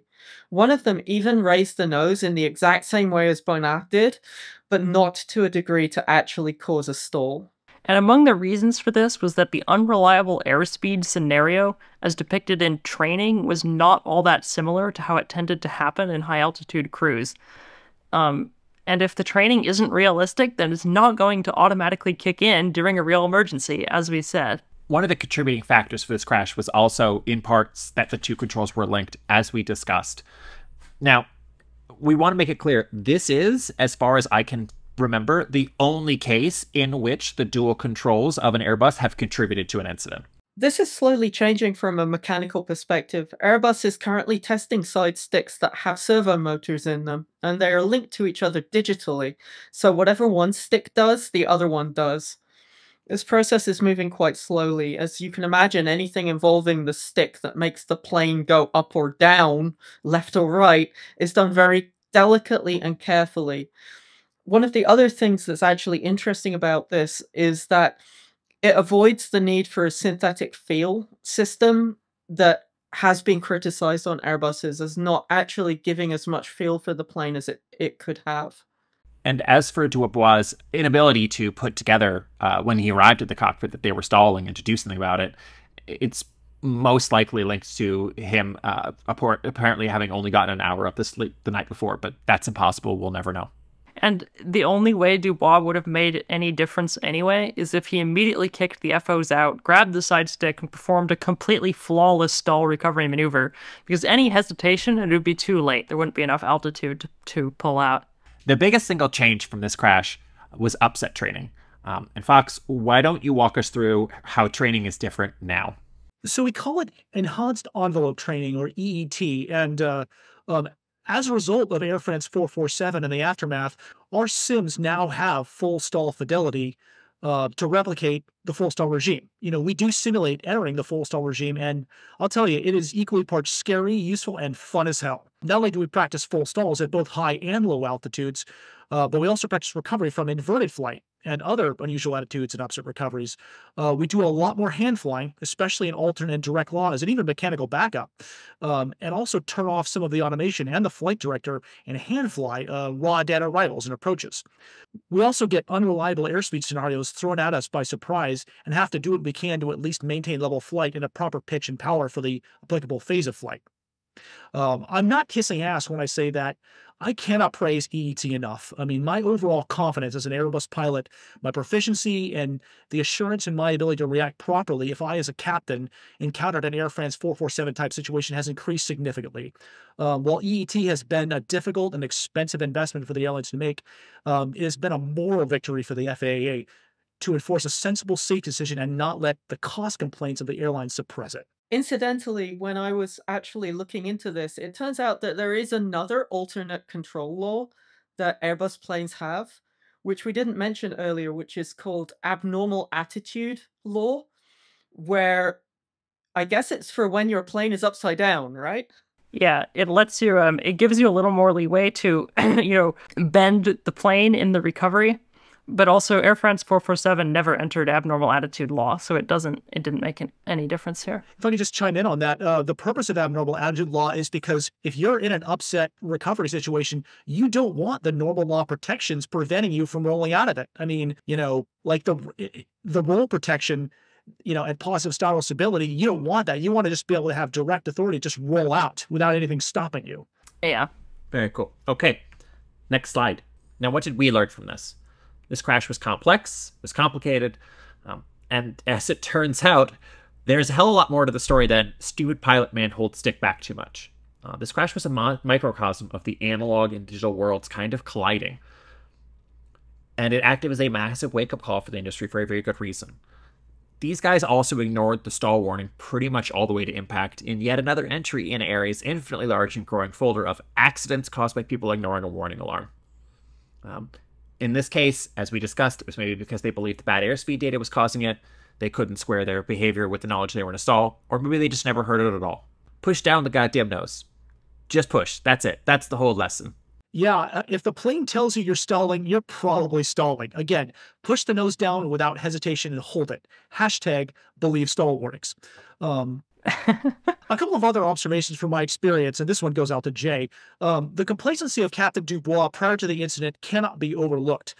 If I had been the captain, I would not have taken my fucking rest break during the transit of the Intertropical Convergence Zone. It would be like Captain Kirk or Captain Picard taking a nap while the USS Enterprise was transiting the neutral zone with Klingon or Romulan warships cloaked and ready to attack at any moment. Once the aircraft had cleared the storms and reached calmer air, then it would be a better time to rack out and let the two FOs handle things. I mean, you say that, but that's totally Kirk behavior. Good to know. He wasn't taking a nap, he was having sex. I'll take your word for it. Banging a blue lady. Very possibly. Another thing that cannot be understated is the importance of good crew resource management. And you get a sense that the CRM between Bonin and Robert started breaking down pretty rapidly, and it didn't get much better when Dubois ran into the cockpit, which wasn't 100% their fault because they were in a situation for which they were inadequately trained.